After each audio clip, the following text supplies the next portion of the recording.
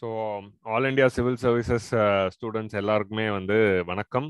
So இன்னைக்கு வந்து நம்ம பார்க்கக்கூடிய டாபிக் வந்து இந்தியன் எக்கானமி. ஸோ இந்தியன் எக்கானமியில் வந்து நம்ம இன்னைக்கு பார்க்கக்கூடிய டாபிக் வந்து எதை பற்றி பார்க்க போறோம்னா, it is about types of economy. So what is economics, types of economics and sectors of economy. So இதை பற்றி தான் இன்னைக்கு பார்க்க போகிறோம். So it is one of the fundamentals. So நம்ம இந்த சீரீஸ் ஃபுல்லாக எப்படி பிளான் பண்ணியிருக்கோம்னா, ஃபண்டமெண்டல் கான்செப்ட்ஸ் இன் எக்கனாமி, ஃபண்டமெண்டல் கீவேர்ட்ஸ் இன் எக்கனாமி. இந்த கீவேர்ட்னா என்ன, இந்த கான்செப்ட்னா என்ன, வாட் இஸ் வாட். ஸோ அது வாட் இஸ் வாட்டுங்கிற லெவலில் ஃபண்டமெண்டல்ஸ் ஃபர்ஸ்ட் ஸ்ட்ராங் பண்ணிட்டா எக்கனாமி நமக்கு ஈஸியாக புரிஞ்சிடும். ஸோ நம்மளுடைய அப்ஜெக்டிவ் வந்து அந்த ஃபண்டமெண்டல்ஸை ஸ்ட்ரென்தன் பண்ணுறதுக்கு தான். So conceptual clarity is very important for attending economy. ஏன்னா எக்கனாமியில் கேட்குற எல்லா கொஸ்டினும் ஸ்டாட்டிக் ஏரியாவில் கான்செப்சுவல் கிளாரிட்டியில் தான் கேட்குறாங்க. So conceptual clarity based question தான் எக்கனாமியில் வந்து ஒரு 60% வருது. மிச்சம் இருக்கிற 40% கொஸ்டின் வந்து ப்ரிலிம்ஸ்ல எப்படி வரும்னா, கரண்ட் அஃபேர்ஸ்ல இருந்து வரும். கரண்ட் அஃபேர்ஸ்ல இருந்து ஃபண்டமெண்டலாக வரும், அப்ளைடாகவும் வரும். ஸோ இந்த 60% to 70% of the question which is coming from the static area which is always fundamental. So always ஃபண்டமெண்டல்லாம் எப்பவுமே ரொம்ப ஈஸியாக கேட்குறாங்க. ஸோ அப்படி கேட்குற கொஸ்டின் வந்து நம்ம கண்டிப்பாக ஆன்சர் பண்ணிடணும். ஸோ அந்த கொஸ்டின் எல்லாம் ஆன்சர் பண்ணணும்னா கான்செப்சுவல் கிளாரிட்டி ரொம்ப முக்கியம். ஸோ இந்த சீரீஸில் நம்மளோட எய்ம் என்னதுன்னா, இந்த மாதிரி fundamental concepts of எக்கனாமியோடைய conceptual clarity வந்து நமக்கு வந்து பார்ப்போம். ஸோ அதை ஃபர்ஸ்ட் வந்து நான் start from the fundamentals basics. So இன்னைக்கு வந்து நம்ம types of எக்கனாமியும் sectors of எக்கனாமிங்கிற topic பார்க்க போகிறோம். ஸோ என்னோட செஷனுக்கு வந்து நீங்கள் என்ன பண்ணுங்கன்னா, ரன்னிங் நோட்ஸ் எடுங்க. இது லைவ் வீடியோ பார்க்கும்போதே ரன்னிங் நோட்ஸ் எடுங்க. இல்லை வீடியோ முடிச்ச பிறகு கூட நீங்கள் வந்து பாஸ் பண்ணி இன்னொரு வாட்டி போட்டு கூட ரன்னிங் நோட்ஸ் எடுங்க. பட் ரன்னிங் நோட்ஸ் எடுக்கிறது ரொம்ப முக்கியங்க. ஏன்னா எக்கனாமிக்ஸ் வந்து இப்போ டிக்டேட் பண்ணுறதுக்கு நமக்கு டைம் இல்லை, 1 hour வீடியோ செஷன். ஸோ அதே மாதிரி வந்து பிடிஎஃப் அப்படிங்கிறது மாதிரி கொடுத்தா அதுவும் தேவையில்லை. ஏன்னா 12th ஸ்டாண்டர்ட் புக்கும் Shankar Ganesh it self is sufficient அப்படின்னு இருக்கும்போது அடிஷ்னலாக என்னோட கிளாஸ் நோட்ஸை வந்து நீங்கள் ரன்னிங் நோட்ஸாக எடுத்துக்கிட்டு ஃபாலோ பண்ணீங்கன்னா எக்கனாமிக்ஸ் ஈஸியாக புரியும். ஸோ என்னோட செஷன் ரன்னிங் நோட்ஸ் எதை நான் முக்கியமாக எடுக்க சொல்கிறேன்னா, நான் சொல்கிற ஒரு சில எக்ஸாம்பிள்ஸ், நான் வந்து ஒரு சில கான்செப்ட்ஸை புரிய வைக்கிறதுக்காக நான் அங்கங்கே எக்ஸாம்பிள் சொல்லுவேன். அங்கங்கே வந்து ஒரு சிம்பிளான ஒரு விஷயத்த சொல்லுவேன். சிம்பிளான ஒரு விஷயத்த அனாலஜியாக காட்டிட்டு அதை வச்சு ஒரு காம்ப்ளெக்ஸான விஷயத்தை எக்ஸ்பிளைன் பண்ணுவேன். ஸோ நான் சொல்ற இந்த சின்ன சின்ன எக்ஸாம்பிள்ஸும் இதை சின்ன சின்ன சிம்பிளான விஷயங்களையும் புரிஞ்சுக்கிட்டாதான் உங்களுக்கு எக்கனாமிக்ஸ் கான்செப்ட் புரியும். ஸோ அந்த மாதிரி நான் சொல்ற இந்த எக்ஸாம்பிள்ஸும் அனாலஜியும் மட்டும் நீங்க வந்து ரன்னிங் நோட்ஸ்ல எழுதிக்கோங்க. ஸோ ஏன்னா அந்த எக்ஸாம்பிள்ஸ் இருந்தால் தான் நீங்க ஃபியூச்சர்ல ரிவைஸ் பண்றப்போ அந்த எக்ஸாம்பிள் பார்த்தாதான் உங்களுக்கு அந்த கான்செப்ட் புரியும். ஏன்னா அந்த கான்செப்ட் புரிஞ்சுக்கிறதுக்காக நம்ம ஒரு எக்ஸாம்பிள் உருவாக்கியிருப்போம், ஒரு கதை ரெடி பண்ணியிருப்போம். ஸோ அதை தான் வந்து நான் வந்து உங்கள்கிட்ட ஸ்ட்ரெஸ் பண்றேன். So take running notes in my class. So let us go into the session. உங்களுக்கு இந்த ஸ்லைட்ஸ் ஏதாவது ஒரு ஸ்லைடு ஒன்று பெருசா வந்து நம்ம GS3 மெயின்ஸ் வந்து நான் ஃபுல்லா வந்து ஸ்லைட்ஸ் வச்சு தான் நடத்தினேன். GS3 மெயின்ஸ் வந்து ஏன்னா அது மெயின்ஸ் டாபிக் ஸ்டாட்டிக் கண்டென்ட், உங்களுக்கு பாயிண்ட்ஸ் தேவைப்படும். ஆல்ரெடி நம்ம GS3 மெயின்ஸ் பார்த்தாச்சு, அது 90% முடிச்சிட்டோம். ஸோ பாயிண்ட்ஸ் வந்து உங்களுக்கு தேவைப்படும். ஸோ ஸ்டாக் பாயிண்ட்ஸ் தேவைப்படுங்கிறதுனால தான் நான் என்ன பண்ணேன், ஸ்லைடு ஃபார்மேட்டை யூஸ் பண்ணேன். ஸோ அதனால நிறைய ஸ்லைட்ஸ் போட்டோம், அதனால நான் நோட்ஸ் போட்டேன். பட் ப்ரிலிம்ஸ் பொறுத்த வரைக்கும் கான்செப்சுவல் கிளாரிட்டிக்கு நான் வந்து எழுதி தான் எக்ஸ்பிளைன் பண்ணுவேன். ஸோ நான் வந்து இங்கே ஒயிட் போர்டில் எழுதி தான் வந்து உங்களுக்கு எக்ஸ்பிளைன் பண்ண போறேங்கிறதுனால ரன்னிங் நோட்ஸ் எடுத்துக்கிறது நல்லது. போர்டில் வந்து நான் எழுதுறப்போ நீங்களும் பார்த்து காப்பி பண்ணிக்கிறது நல்லது. ஸோ அதனால take running notes in my session rather then depending on the slides. So நான் ஸ்லைட்ஸ் கம்மியாக தான் யூஸ் பண்ண போறேன், நிறைய யூஸ் பண்ண போறது இல்லை. Okay, so with this we will start the today's session. வாங்க டாபிக் உள்ள போகலாம். ஸோ இது வந்து ஆல்ரெடி வந்து நான் வந்து நம்மளுடைய சேனல்ல GS3 எக்கனாமி சீரிஸ் அப்படிங்கிற ஒரு சீரிஸ் இருக்கு, GS3 economy by Adil back அப்படின்னு நீங்க பாத்தீங்கன்னா நம்ம மெயின்ஸுக்கு பண்ண பிளேலிஸ்ட் ஆல்ரெடி இருக்கும். நம்மளுடைய சேனல்லே வந்து இந்த மெயின்ஸ்க்கான பிளேலிஸ்ட் இருக்கும். ஸோ கண்டிப்பா போயிட்டு இந்த பிளேலிஸ்ட்டை போய் பாருங்க. ஸோ இதுல வந்து நம்ம வந்து எல்லா டாபிக்ஸும் கவர் பண்ணியிருக்கோம். Major graphs, cropping pattern, food processing industry, investment models, public distribution, land reforms, இந்த எல்லா டாப்பிக்குமே வந்து நம்ம கவர் பண்ணிட்டோம். ஸோ அதனால வந்து கண்டிப்பா போயிட்டு இந்த டாபிக் வந்து இது எல்லாமே வந்து நீங்க போய் பாருங்க. ஓகே, ஸோ இன்னைக்கு நம்ம ப்ரிலிம்ஸ் சீரிஸ்க்குள்ள போவோம். இப்போ நம்ம ப்ரிலிம்ஸ் தான் பார்க்க போறோம். நான் ஆல்ரெடி பண்ண மெயின்ஸ் ஜஸ்ட் நான் காட்டினேன். ஸோ இன்னைக்கு வந்து அஜெண்டா ஃபார் தி டே. இன்னைக்கு அஜெண்டா ஃபார் தி டே வந்து என்னது அப்படின்னு பாத்தீங்கன்னா, வாட் இஸ் எக்கனாமிக்ஸ் பார்க்க போறோம். எக்கனாமிக்ஸ்னா என்ன, மேக்ரோ எக்கனாமிக்ஸ்னா என்ன, மைக்ரோ எக்கனாமிக்ஸ்னா என்ன, அதோட காம்பனன்ட்ஸ் என்னன்னு பார்க்க போறோம். ஃபேக்டர்ஸ் ஆஃப் ப்ரொடக்ஷன் அப்படின்னா என்னன்னு பார்க்க போறோம். டைப்ஸ் ஆஃப் எக்கனாமி அப்படின்னா என்ன, capitalistic economy, socialistic R state economy R mixed economy அப்படின்னா என்ன அப்படின்னு பார்க்க போறோம். Sectors of economy, primary sector, secondary sector, tertiary sector, அந்த மாதிரி வந்து செக்டர்ஸ் ஆஃப் எக்கனாமியை பார்க்க போறோம். ஃபண்டமெண்டல்ஸ் தான் இன்னைக்கு, ரொம்ப சிம்பிளான டாபிக் தான். இது எல்லாத்துக்கும் வந்து உங்களுக்கு நோட்ஸ் வேணும்னா 12th ஸ்டாண்டர்டோடைய ஃபர்ஸ்ட் சாப்டர் தாங்க. So 12th standard Indian economy புக்குடைய முதல் சாப்டர்ல ஒரு சில ஐடியா உங்களுக்கு கிடைக்கும். ஸோ அதை ஃபாலோ பண்ணாலே போதுமானதாக இருக்கும். அதை தாண்டி வந்து இந்த செக்டர்ஸ் ஆஃப் எக்கனாமி வந்து உங்களுக்கு முதல் 3 டாபிக் அது போதும். இந்த sectors of economy primary, secondary, tertiary, இதுக்கு உங்களுக்கு நோட்ஸ் வேணும்னா அது எதில் இருக்குன்னா 12th ஸ்டாண்டர்ட் NCERT. ஸோ நம்மளுடைய என்சிஆர்டி புக்கில் இருக்கு ஃபண்டமெண்டல்ஸ் ஆஃப் ஹியூமன் ஜியாகிரபி அப்படிங்கிற இந்த என்சிஆர்டி வந்து 12th standard NCERT geography NCERT இருக்கும். அதில் வந்து செக்டர்ஸ் ஆஃப் எக்கனாமிக் கவராக இருக்கும். ஸோ எக்கனாமிக் ஜியாகிரபி, அதாவது எக்கனாமிக் ஜியாகிரபியிலிருந்து அந்த செக்டர்ஸ் ஆஃப் எக்கனாமி எடுத்து நான் டீச் பண்ணுறேன். Okay, so 12th standard fundamentals of human geography என்சிஆர்டியில் sectors of economy ஒரு சாப்டரில் கவர் ஆயிருக்கும். அதே மாதிரி மிச்ச 3 டாப்பிக்குமே வந்து 12th standard Tamil Nadu புக்கோடைய first chapter, இது ரெண்டுத்துல வந்து கவர் ஆயிருக்கும். ஸோ இதை நோட் பண்ணிக்கோங்க. ஸோ வாங்க வீடியோக்குள்ள போகலாம். ஸோ ஃபர்ஸ்ட் டாபிக் வந்து வாட் இஸ் எக்கனாமிக்ஸ். ஸோ எக்கனாமிக்ஸ்னா என்ன? ஸோ எக்கனாமிக்ஸ்னா என்னதுன்னா it is study of relationship between the production, distribution and consumption. So எக்கனாமிக்ஸ்னா என்னதுன்னா it is the study of relationship between the, ஒரு இடத்துல ப்ரொடக்ஷன் ஆகுதுங்க. So there is production happening. Production ஆனது வந்து மக்களுக்கு வந்து நம்ம டிஸ்ட்ரிபியூட் பண்ணணும். மக்கள் அதை வந்து ஃபைனலாக கன்சியூம் பண்ணுவாங்க. ஸோ ஃபார் எக்ஸாம்பிள் இப்போ ஒரு ஃபேக்ட்ரியில் வந்து உங்களுக்கு வந்து மொபைல் ஃபோன் ப்ரொடியூஸ் ஆகுதுன்னா அந்த மொபைல் ஃபோனை கொண்டு வந்து ஷோரூம்லலாம் டிஸ்ட்ரிபியூட் பண்ணணும். இந்தியா ஃபுல்லாக இருக்க எல்லா ஷோரூம்லையும் டிஸ்ட்ரிபியூட் பண்ணுறோம். டிஸ்ட்ரிபியூட் பண்ண எல்லா ஷோரூமில் இருக்கிறதையும் வந்து கன்சியூமர் வந்து கன்சியூம் பண்ணுறாங்க. ஸோ எக்கனாமினா என்னதுன்னா it is the study of inter relation between the production, distribution and consumption. So production of what? Production of goods and services. So சரக்கும் சேவையும் தான். So production of goods and service. நீங்க எக்கனாமில என்ன produce பண்ண முடியும்? நீங்க எக்கனாமில எதுவா இருந்தாலும் நீங்க எதர் ஒரு கூடை ப்ரொடியூஸ் பண்ண முடியும், ஒரு சரக்கை ப்ரொடியூஸ் பண்ண முடியும், அப்படி இல்லைன்னா சர்வீஸை ப்ரொடியூஸ் பண்ண முடியும், ஒரு சேவையை ப்ரொடியூஸ் பண்ண முடியும். ரெண்டுத்தை மட்டும் தான் வந்து உங்களால ப்ரொடியூஸ் பண்ண முடியும் எக்கானமில. So anything in the economy can be categorise either as a good or service. Okay, so goods and சர்வீஸை முதல்ல ப்ரொடியூஸ் பண்றோம். ஸோ ப்ரொடியூஸ் பண்றது ஃபர்ஸ்ட் பார்ட். ப்ரொடியூஸ் பண்ணதை வந்து மக்கள் கிட்ட கொண்டு வந்து சேர்க்கணும். ஸோ மக்கள் கூட வந்து சேர்க்கறது வந்து செகண்ட் பார்ட், அதான் டிஸ்ட்ரிபியூஷன். ஸோ டிரான்ஸ்போர்ட்டேஷன் மூலமா, இல்லைனா வந்து லாஜிஸ்டிக்ஸ் மூலமா, டிபார்ட்மெண்டல் ஸ்டோர்ஸ் மூலமா, கடைகள் மூலமா மக்கள் கிட்ட கொண்டு வந்து சேர்க்கிறோம். இல்லைனா கவர்மெண்டோட பிடிஎஸ் மூலமா மக்கள் கிட்ட கொண்டு வந்து சேர்க்கிறோம். So how you are distributing it. So அந்த டிஸ்ட்ரிபியூஷன் பத்தி இல்லை தான் டிரான்ஸ்போர்ட், கம்யூனிகேஷன் எல்லாமே வரும். And consumption. கன்சம்ஷனுங்கிறது என்னதுன்னா மக்கள் வந்து they are earning income. So actually நம்ம 2 sector model, 3 sector model, macro economic model அப்படிங்கிற டாபிக் வந்து வரப்போற வீடியோல பார்ப்போம். மேக்ரோ எக்கனாமிக் டாபிக் பார்க்குறப்போ இது இன்னும் உங்களுக்கு கிளியரா புரியும். Economic consist of firms and house holds, அவங்களோட இன்டர் ரிலேஷன்ஸ் வச்சு தான் நம்ம ஜிடிபி கண்டுபிடிப்போம். ஸோ ஜிடிபி பத்தி படிக்கிறப்போ இந்த ஏரியால இன்னும் ஒரு கிளாரிட்டி கிடைக்கும். இப்போதைக்கு இது பார்த்துக்கோங்க. பீப்புளுக்கு வந்து த்ரூ வேரியஸ் சோர்சஸ் இன்கம் வருதுங்க. அவங்களுக்கு நிறைய சோர்ஸ் வந்து இன்கம் வருது.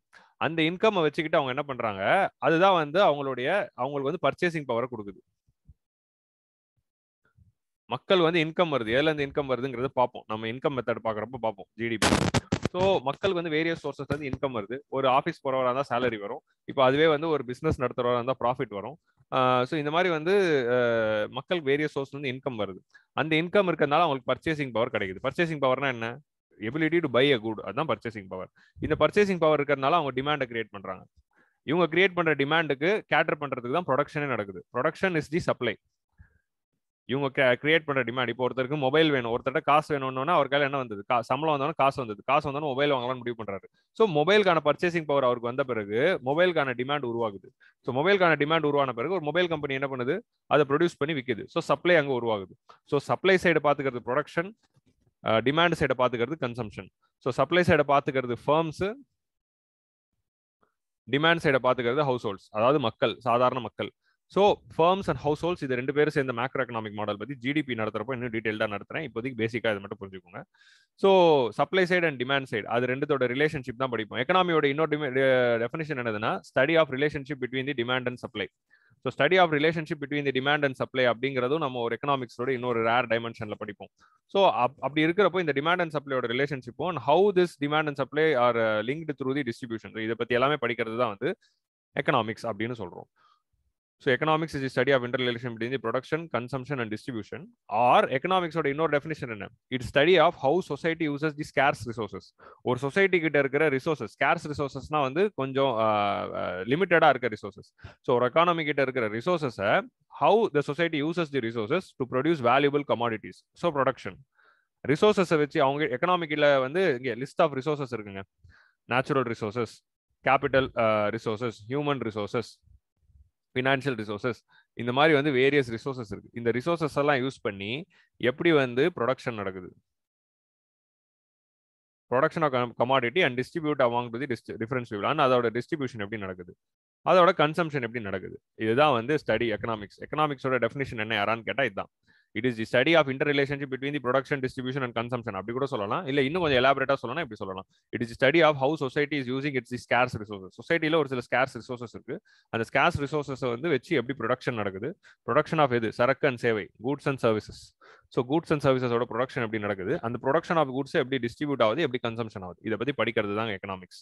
So this is what is economics is called. So இப்போ நமக்கு ஃபர்ஸ்ட் கான்செப்ட் புரிஞ்சிச்சு, எக்கனாமிக்ஸ்னா என்னன்னு புரிஞ்சிச்சு, அவ்வளோதான் எக்கனாமிக்ஸ். இதை பத்தி படிக்கிறது தான் எக்கனாமிக்ஸ். இதை வந்து இதை பத்தி படிக்கிறதுக்காக யூஸ் பண்ணிட்டு இருக்க தியரியா, எக்கனாமிக்ஸ்ங்கிறது ஒரு பெரிய umbrella.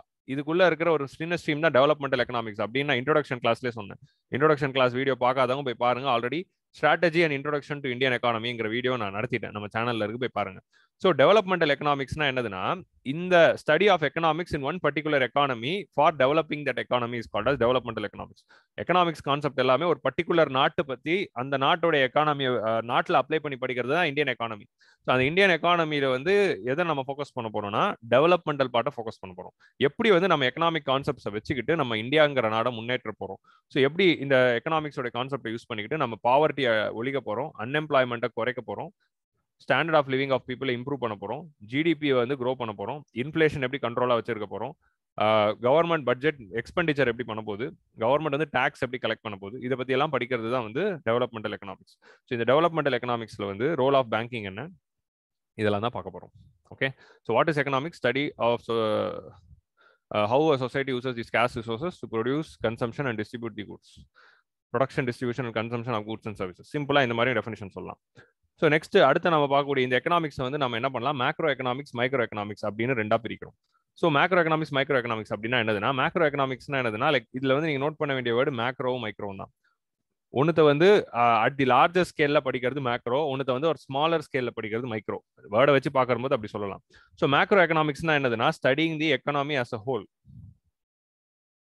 So economy as a ஹோலா படிக்கிறது வந்து macro economics. Economy as a ஹோல்னா இந்தியாங்கிற அந்த நாட்டை வந்து ஃபுல்லா படிக்கிறது. ஸோ இப்போ இந்தியான்னு ஒரு நாடு இருக்குன்னா, அந்த நாட்டு ரிலேட்டடான ப்ரொடக்ஷன் கன்சம்ஷனை வந்து நம்ம வந்து ஃபுல்லா படிக்கிறது தான் வந்து என்டையர் இந்தியாவில் இருக்கிற நம்ம எக்கனாமிக்ஸ் கான்செப்ட். அதாவது production, distribution and consumption and it's inter relationship and the issues of Indian economy as a whole. India as a ஹோலா நம்ம வந்து எக்கனாமிக் கான்செப்ட்ஸை படிச்சா அது மேக்ரோ எக்கனாமிக்ஸ். மைக்ரோ எக்கனாமிக்ஸ்னா என்னதுன்னா, ஒரு பர்டிகுலர் சப் கேட்டகரிக்குள்ள போறது. ஸோ இப்போ ஃபர்ஸ்ட் மேக்ரோ எக்கனாமிக்ஸ் என்னன்னு பார்ப்போம். மேக்ரோ எக்கனாமிக்ஸ்க்குள்ள என்னென்ன வருது? ஸோ இந்தியாவோட ஜிடிபி என்ன, இந்தியா ஆஸ் அ ஹோலா நம்ம மெஷர் பண்றது எல்லாம் மேக்ரோ எக்கனாமிக்ஸ்ல வரும். ஜிடிபி என்ன, நேஷனல் இன்கம் என்ன, பெர் கேபிட்டா இன்கம் என்ன, ஸோ அடுத்து வந்து இன்ஃபிளேஷன் எப்படி இருக்கு, எக்கனாமி ஆஸ் அ ஹோல்ல இன்ஃபிளேஷன் எப்படி இருக்கு, ஸோ டோட்டல் கவர்மெண்டோட பட்ஜெட்டிங் என்ன, so economy as a ஹோல்ல money supply எவ்வளோ இருக்கு, so money supply, economy as a ஹோல்ல employment, unemployment எப்படி இருக்கு, பாவர்ட்டி எப்படி இருக்கு, இந்த மாதிரி வந்து எக்கனாமி ஆஸ் அ ஹோல் படிக்கக்கூடிய விஷயங்கள் எல்லாமே மேக்ரோ எக்கனாமிக்ஸ் அப்படின்னு சொல்றோம். இதுல எல்லா டாபிக்கும் பாருங்க, இந்தியன் எக்கானமி ஆஸ் ஹோலா தான் படிக்கும். இன்ஃபிளேஷன்னா வந்து நீங்க சென்னையில இருக்க இன்ஃபிளேஷன் அப்படின்னு படிக்க மாட்டீங்க. இன்ஃபிளேஷன்னா என்ன, சிபிஐ டபிள்யூபிஐ, சிபிஐ டபிள்யூபிஐனா இந்தியா ஃபுல்லா தான் படிக்க போறீங்க. சிபிஐ டபிள்யூபிஐனா என்னன்னு ஃபியூச்சர்ல பார்ப்போம் வரப்போறிய செஷன்ஸ்ல. ஸோ இந்த மாதிரி inflation as a whole, government budgeting, government பட்ஜெட்னா சென்னைக்கான budget மட்டும் பார்க்குறோம், India as a whole as budget தானே படிக்கிறோம். ஸோ அந்த மாதிரி வந்து மணி சப்ளை, சென்னையில் இருக்க மணி சப்ளை என்னென்ன பார்க்குறோம், இந்தியா ஃபுல்லா மணி சப்ளை எவ்வளோ இருக்கு எக்கானமியில் அப்படி தானே பார்க்குறோம். ஸோ இந்த மாதிரி வந்து எக்கானமி ஆஸ் அ ஹோல்னு படிக்கிறது தான் வந்து மேக்ரோ எக்கனாமிக்ஸ். மைக்ரோ எக்கனாமிக்ஸ் அப்படின்னா என்னன்னு பார்த்தீங்கன்னா, studying the economics concept at a micro level, at a small level. என்ன லெவல்னா, studying the economics at a company level. ஒரு பர்டிகுலர் கம்பெனி எடுத்துக்கிட்டு அந்த கம்பெனியோட ஃபினான்சஸ் படிக்கிறது. ஒரு particular group R particular இண்டிவிஜுவலோட personal, இண்டிவிஜுவலோட family life R particular good, டொமேட்டோங்கிறத எடுத்துக்கிட்டு டொமேட்டோட production எவ்வளோ நடக்குது, டொமேட்டோட ரேட் எவ்வளோ இருக்கு, டொமேட்டோட ப்ரைஸ் எவ்வளோ இருக்கு, டொமேட்டோட ப்ரைஸ் வந்து எப்படி ரைஸ் ஆகுது, ஃபால் ஆகுது, இந்த மாதிரி ஸ்பெசிஃபிக்கா படிக்கிறது மைக்ரோ எக்கனாமிக்ஸ்ங்க. எக்கனாமிக்ஸ் அஸ் ஹோல் படிக்கிறது மேக்ரோ எக்கனாமிக்ஸ். ஒரு பர்டிகுலர் கம்பெனி, ஒரு பர்டிகுலர் வீடு, இல்லைனா வந்து ஒரு பர்டிகுலர் கம்பெனியோடைய ஸ்டாக்ஸ், இந்த கம்பெனியோட ஸ்டாக்ஸ் எப்படி ஏறி இருக்கு இறங்கி இருக்கு, அந்த மாதிரி ஒரு கம்பெனி ஸ்பெசிஃபிக்காவோ, ஒரு வீடு ஸ்பெசிஃபிக்காவோ, உள்ள ஒரு பர்டிகுலர் கூடு ஸ்பெசிஃபிக்காவோ, தக்காளியோட விலை எப்படி நிர்ணயிக்கிறோம், தக்காளியோட விலை எப்படி ஏறுது இறங்குது, இந்த மாதிரி நம்ம பர்டிகுலரா படிக்கிறது மைக்ரோ எக்கனாமிக்ஸ். ஸோ நமக்கு வந்து யூபிஎஸ்சி சிலபஸ்ல மேக்ரோ எக்கனாமிக்ஸ் அப்படிங்கிற டாபிக் தான் இருக்கு. Macro economics economy as whole தான் தேவை. ஏன்னா டெவலப்மெண்ட் இந்தியா ஆஸ் ஹோலை தான் நம்ம டெவலப் பண்ண போறோம். ஸோ இந்தியா ஆஸ் ஹோலை டெவலப் பண்றோம்னா டெவலப்மெண்டல் எக்கனாமிக்ஸ்ல மேக்ரோ எக்கனாமிக்ஸ் அப்படிங்கிற இந்த ஏரியா மட்டும் தான் வந்து நம்ம படிக்கணும். நம்ம அடுத்ததா பார்க்கக்கூடிய டாபிக்ஸ் வந்து types of economy. Okay, so இதுதான் வந்து இன்ட்ரோடக்ஷன். எக்கனாமிக்ஸ்னா என்ன, அதோட 2 கேட்டகரி, மைக்ரோ எக்கனாமிக்ஸ்னா என்ன, மேக்ரோ எக்கனாமிக்ஸ்னா என்ன. ஸோ அதை இப்போ பார்த்தாச்சு. So macro எக்கனாமிக்ஸ்னா studying economy as a whole, micro எக்கனாமிக்னா studying economy at a particular individual level or company level, கம்பெனியோட ஸ்டாக் லெவல், அந்த மாதிரி. Okay, so this is economics and this is macro economics and micro economics. நம்ம macro எக்கனாமிக்ஸை தான் follow பண்ண போகிறோம். Micro economics ரொம்ப focus பண்ண தேவையில்ல, அதுல இருந்து பெரும்பாலும் கொஸ்டின் வந்ததில்லை. மேக்ரோ எக்கனாமிக்ஸ்ல இருந்து தான் கொஸ்டின்ஸ் வந்திருக்கு. Next types of economy. So types of எக்கனாமினா வந்து நம்ம எக்கனாமியை வந்து கிளாசிஃபை பண்றோம். அதாவது ஒரு எக்கனாமியை வந்து நம்ம கேபிட்டலிஸ்டிக் எக்கானமி, எக்கனாமி வந்து capitalistic economy, state economy, mixed economy அப்படின்னு நம்ம 3ஆ சொல்றோம். ஸ்டேட் எக்கானமினா சோஷியலிஸ்ட், சோஷியலிஸ்ட்னு சொல்லலாம், ஸ்டேட்னு கூட சொல்லலாம், இல்லை கம்யூனிஸ்ட்னு கூட சொல்லலாம், ஏதோ ஒன்று, அதை பத்தி பார்ப்போம். ஸோ இந்த மாதிரி எக்கானமியை வந்து நம்ம ஒரு capitalistic economy, state economy, mixed economy அப்படின்னு நம்ம சொல்றோம். ஸோ இந்த மாதிரி வந்து டைப்ஸ் ஆஃப் எக்கனாமியை வந்து 3ஆ பிரிக்கிறோம். So based on what, how we are determining தி, இது எப்படி வந்து நம்ம எக்கனாமியை வந்து 3ஆ பிரிக்கிறோம். ஸோ எக்கனாமியை எப்படி பிரிக்கிறோம்னு பார்த்தா 3ஆ பிரிக்கிறோம்னு பார்த்துட்டோம். கேபிட்டலிஸ்டிக்கா, சோஷியலிஸ்டிக்கா, இல்லைனா வந்து ஸ்டேட் எக்கனாமியா. ஸோ இது 3ஆ பிரிக்கிறோம். இது 3ஆ பிரிக்கிறப்போ எந்த ஃபேக்டர்ஸ் வச்சு 3ஆ பிரிக்கிறோம், எதை பார்த்துட்டு நம்ம இதை கேபிட்டலிஸ்டிக்னு சொல்றோம், ஸ்டேட்னு சொல்றோம், அதுதான் தட் தான் factors which determine. So factors which determine weather an economy is a கேபிட்டலிஸ்டிக்கா, சோஷியலிஸ்டிக்கா, இல்ல மிக்சடா அப்படிங்கிறது என்னதுன்னா, முதல்ல வந்து factors of production. So who ones the factors of production, அதை வந்து நம்ம புரிஞ்சுக்கணும். ஸோ ஃபர்ஸ்ட் இதுக்கு முன்னாடி நம்ம ஃபேக்டர்ஸ் ஆஃப் ப்ரொடக்ஷன் அப்படின்னா என்னங்கிறது தெரிஞ்சுக்கிறது அவசியம். ஸோ ஃபேக்டர்ஸ் ஆஃப் ப்ரொடக்ஷன் அப்படின்னா என்னன்னா, எல்லாருக்கும் தெரியும், land, labour, capital, entrepreneurship. So land, labour and capital, entrepreneurship, இது 4 தான் வந்து நம்ம ஃபேக்டர்ஸ் ஆஃப் ப்ரொடக்ஷன் அப்படின்னு சொல்றோம். So what is this factors of production? எக்கானமில நான் என்னன்னு பார்த்தோம், எக்கானமினா என்னதுன்னா study of production, distribution and consumption அப்படின்னு தானே பார்த்தோம். இல்ல ப்ரொடக்ஷனுக்கு வரும். நீங்க எக்கானமில நம்ம என்ன ப்ரொடியூஸ் பண்றோம், எதர் நீங்க கூட்ஸை ப்ரொடியூஸ் பண்றீங்க, இல்ல சர்வீஸை ப்ரொடியூஸ் பண்றீங்க. கூட்ஸ்னா என்ன, மொபைலா இருக்கலாம், இல்ல ஒரு வாஷிங் மிஷினா இருக்கலாம், இல்ல ஒரு டிவியா இருக்கலாம், இல்ல ஒரு லேப்டாப்பா இருக்கலாம், இல்லைனா ஒரு பென்னா இருக்கலாம், இல்லைனா it can be any good, காரா இருக்கலாம், பைக்கா இருக்கலாம், it can be any good. R services, சர்வீசஸ்னா என்ன, ஹாஸ்பிட்டாலிட்டி, டிரான்ஸ்போர்ட்டேஷன், ரெஸ்டாரண்டா இருக்கலாம், இல்லைனா வந்து ஒரு கோச்சிங் இன்ஸ்டியூட்டா இருக்கலாம், ஆர் ஒரு ஹாஸ்பிட்டலா இருக்கலாம், ஆர் டூரிசமா இருக்கலாம். இந்த மாதிரி சர்வீசஸ்ல எது வேணா இருக்கலாம், பேங்கா இருக்கலாம், financial services. So services can also be any thing. So நீங்க எக்கானமில ப்ரொடியூஸ் பண்றீங்கன்னா எதர் ஒரு கம்பெனி ஆரம்பிப்பீங்க, கம்பெனி ஆரம்பிச்சு எதர் கூட்ஸை ப்ரொடியூஸ் பண்ணுவீங்க, இல்லை சர்வீஸை ப்ரொடியூஸ் பண்ணுவீங்க. ஸோ அந்த மாதிரி கூட்ஸையும் சர்வீஸையும் ப்ரொடியூஸ் பண்றதுக்கு உங்களுக்கு என்ன அடிப்படையா தேவை, உற்பத்தி செய்வதற்கான அடிப்படைகள், அதுதான் வந்து ஃபேக்டர்ஸ் ஆஃப் ப்ரொடக்ஷன். நீங்க ஒரு ஒரு உற்பத்தி செய்யணும்னா அதுக்கு தேவைப்படுற அடிப்படைகள் அப்படிங்கிறது என்னென்ன இருக்குன்னா, அதுதான் வந்து land, labour, capital and entrepreneurship. So இதுதான் வந்து உற்பத்திக்கான அடிப்படைகள். ஸோ இந்த உற்பத்திக்கான அடிப்படைகள்ல வந்து அதுதான் ஃபேக்டர்ஸ் ஆஃப் ப்ரொடக்ஷன் சொல்றோம். நீங்க எந்த ஒரு கூடையோ இல்லைனா சர்வீஸையோ, கூடோ இல்லைனா வந்து சர்வீஸோ நீங்க வந்து ப்ரொடியூஸ் பண்ணணும்னா உங்களுக்கு இந்த அடிப்படைகள் தேவை. அந்த அடிப்படைகள் தான் லேண்ட், லேபர். நீங்க எந்த ஒரு இதை ப்ரொடியூஸ் பண்ணாலும் ஃபர்ஸ்ட் லேண்டு தேவையா, எந்த ஒரு பிசினஸ் ஆரம்பிச்சாலும் லேண்டு தேவை. அஃப்கோர்ஸ் யா, இப்போ மாடர்னா வரக்கூடிய ஒரு சில டிஜிட்டல் பிசினஸ்லாம் வந்து லேண்டு தேவைப்படுறது இல்லை தான். பட் மெஜாரிட்டிலி 95% வந்து எல்லா பிசினஸ்க்கும் லேண்டு தேவை. ஏன்னா ஏதோ ஒரு இடத்துல ஒரு கடை போடணும், ஒரு ஆஃபீஸாவது கட்டணும், ஒரு லேண்டு தேவை. You need land. அக்ரிகல்ச்சருக்கு land, மேனுஃபேக்சரிங்க்கு land, சர்வீசஸ்க்கு land, எல்லாத்துக்கும் லேண்டு தேவை. So the proportion varies, but in modern times like land இல்லாம இப்ப பிசினஸ் வந்துருச்சு, but still மெஜாரிட்டிலி land place a role. So land is the major factor of production. So அடுத்து labour தேவை. நீங்க business ஆரம்பிக்கிறீங்கன்னா உங்க கம்பெனில வந்து வேலை செய்யணும். நீங்க ஒரு பிசினஸ் ஆரம்பிச்சாலும் உங்க கம்பெனிக்கு எம்ப்ளாயிஸ் தேவை. நீங்க எந்த ஒரு தொழில், அக்ரிகல்ச்சரோ, இண்டஸ்ட்ரியோ, சர்வீசஸோ எது பண்ணாலும் உங்களுக்கு ஒர்க்கர்ஸ் தேவை. So you need next one is labour. மூணாவது என்ன தேவை, கேபிட்டல். கேபிட்டல்னா என்ன, முதல். நீங்க எந்த ஒரு பிசினஸ் ஆரம்பிச்சாலும் முதல்ல காசு போடணும். முதல் காசு எடுத்து நீங்க போட்டு இன்வெஸ்ட் பண்றதை வச்சு தான் பிசினஸ், எந்த ஒரு பிசினஸ் தொழில் ஆரம்பிக்கனாலும் உங்களுக்கு காசு தேவை, முதல் போடுறதுன்னு சொல்லுவாங்க. ஸோ அதை தான் கேபிட்டல் அப்படின்னு சொல்றோம். எந்த ஒரு பிசினஸ் ஆரம்பிச்சாலும் உங்களுக்கு காசு தேவை. ஸோ நீங்கள் ஃபர்ஸ்ட் வந்து எந்த ஒரு பிசினஸ் ஆரம்பிச்சாலும் ஃபர்ஸ்ட் ஒரு நிலம் வாங்கணும். நிலம் வாங்கின பிறகு என்னது, எக்யூப்மெண்ட்ஸ் எதாவது வேணும்னா அது வாங்கணும். கூட்ஸ் லைக் ரா மெட்டீரியல்ஸ் ஏதாவது வேணும்னா வாங்கணும். இப்போ நீங்கள் வந்து ஒரு பொட்டேட்டோ சிப்ஸ் கம்பெனி ஆரம்பிக்கிறீங்கன்னா உங்களுக்கு ஃபர்ஸ்ட் பொட்டேட்டோ சிப்ஸ் செய்யறதுக்கான எக்யூப்மெண்ட்ஸ் தேவை, அந்த பேன் தேவை, ஆயில் தேவை, பொட்டேட்டோ தேவை. Oil, பொட்டேட்டோலாம் raw materials. அந்த பேனு, ஃப்ரையர் அதெல்லாம் வந்து உங்களுக்கு தேவையான capital goods, like goods, machineries, equipments. So அந்த மாதிரி கூட்ஸ் வாங்க. ஃபர்ஸ்ட் ஒரு நிலம் வாங்கி ஒரு ஃபேக்டரி கட்டி, அப்புறம் இதெல்லாம் வாங்கி, அப்புறம் பொட்டேட்டோ வாங்கி, அப்புறம் ஆயில் வாங்கி நீங்கள் ஃப்ரை பண்ணணும். அப்புறம் பேக்கேஜ் பண்ணுறதுக்கு பேக்கேஜிங் தேவை. ஸோ இந்த மாதிரி ரா மெட்டீரியலுக்குலாம் ஸ்பெண்ட் பண்ணுறீங்க. ஸோ அதுக்கு எல்லாத்துக்கும் காசு தேவை. வேலைங்கள் எம்ப்ளாயர்ஸ் தேவை, அவங்களுக்கு லேபர் இருக்கணும். ஸோ ஃபைனலாக வந்து ஆண்டர்பிரினர்ஷிப் அப்படிங்கிறது சேர்த்துருக்காங்க. ஸோ எந்த ஒரு ப்ரொடக்ஷன் நடத்தினாலும் யாரோ ஒருத்தர் தானே பிஸ்னஸ் ஆரம்பிக்கிறாங்க, இல்லை யாரோ ஒருத்தரோ யாரோ குரூப் ஆஃப் பீப்புளோ ஏதோ ஒரு கம்பெனியோ தானே பிஸ்னஸ் ஆரம்பிக்குது. ஸோ ஆண்டர்பிரினர்ஷிப் அப்படிங்கிற ஒரு ஸ்கில் வந்து இருக்கிறதுனால தான் இங்கே வந்து உற்பத்தி நடக்குது. ஸோ அந்த ஆண்டர்பிரினர்ஷிப் ஸ்கில்லுக்கும் நம்ம ரெகக்னிஷன் கொடுக்கணும் அப்படின்றாங்க. இந்த ஆண்டர்பிரினர்ஷிப் இல்லைன்னா எந்த ஒரு உற்பத்தி நடக்கும், கவர்மெண்ட்டோ பிரைவேட்டோ, கவர்மெண்ட்டே பிஸ்னஸ் ஆரம்பிச்சாலும் அங்கே ஒரு இண்டிவிஜுவலோ இல்லை குரூப் ஆஃப் பீப்புளோ தான் அந்த பிஸ்னஸ் ஹேண்டில் பண்ணுறாங்க. ஸோ ஆண்டர்பிரினர்ஷிப் அப்படிங்கிற ஸ்கில் இருந்தால் தான் கண்டிப்பாக நடக்கும். ஸோ இப்போ இந்த land, labour, capital and entrepreneurship இது 4 சேர்ந்தது தான் ஃபேக்டர்ஸ் ஆஃப் ப்ரொடக்ஷன். இது 4 இருந்தால் தான் உங்களால் கூட்ஸ் இல்லை சர்வீஸை ப்ரொடியூஸ் பண்ண முடியும். ஓகே, இது 4த்துக்கு ஆகிற செலவு, இது 4த்துக்கு ஒரு ஆகிற செலவு எவ்வளவோ அதை வச்சுக்கிட்டு தான் நீங்கள் செய்கிற கூட்ஸுக்கும் சர்வீஸ்க்கான ப்ரைஸை வந்து நீங்கள் டிட்டர்மைன் பண்ணுவீங்க. கரெக்டா? இந்த கூட்ஸுக்கும் சர்வீஸ்க்கான ப்ரைஸ் என்னதுன்னா இந்த 4த்துக்கு ஆகிற செலவு வச்சுட்டு தான் ப்ரைஸை முடிவு பண்ணுவோம். ஸோ இப்படி ஃபேக்டர்ஸ் ஆஃப் ப்ரொடக்ஷன் எவ்வளோ செலவாகுது அப்படிங்கிறத வச்சுக்கிட்டு நம்ம ஃபிக்ஸ் பண்ணுற ப்ரைஸ் தான் ஃபேக்டர் ப்ரைஸ், இல்லை ஃபேக்டர் காஸ்ட் அப்படின்னு சொல்லுவோம். ஸோ ஜிடிபி நடத்துறப்ப ஃபேக்டர் காஸ்ட்னா என்ன, மார்க்கெட் ப்ரைஸ்னா என்ன, பேசிக் ப்ரைஸ்னா என்ன, அதை பற்றிலாம் டீட்டெயில்டாக அடுத்த சாப்டரில் அப்புறம் நெக்ஸ்ட் பார்ப்போம். இப்போதைக்கு சும்மா சொல்கிறேன், இந்த ஃபேக்டர்ஸ் ஆஃப் ப்ரொடக்ஷன் ஆகிற செலவு வச்சுக்கிட்டு நீங்கள் நிர்ணயிக்கிற பொருளோட விலையை தான் factor price R factor cost அப்படின்னு சொல்கிறோம். ஸோ இந்த ஃபேக்டர்ஸ் ஆஃப் ப்ரொடக்ஷன் வந்து நீங்கள் வந்து வாங்கிட்டு நீங்கள் ஒரு கூட்ஸ் செய்றீங்கன்னா இதுக்கு ரிட்டர்னில் என்ன தரணும், லேண்டுக்கு நீங்கள் வந்து திருப்பி என்ன கொடுக்கணும், ரெண்ட் கொடுக்கணும். லேபருக்கு நீங்கள் you have to provide them the wages.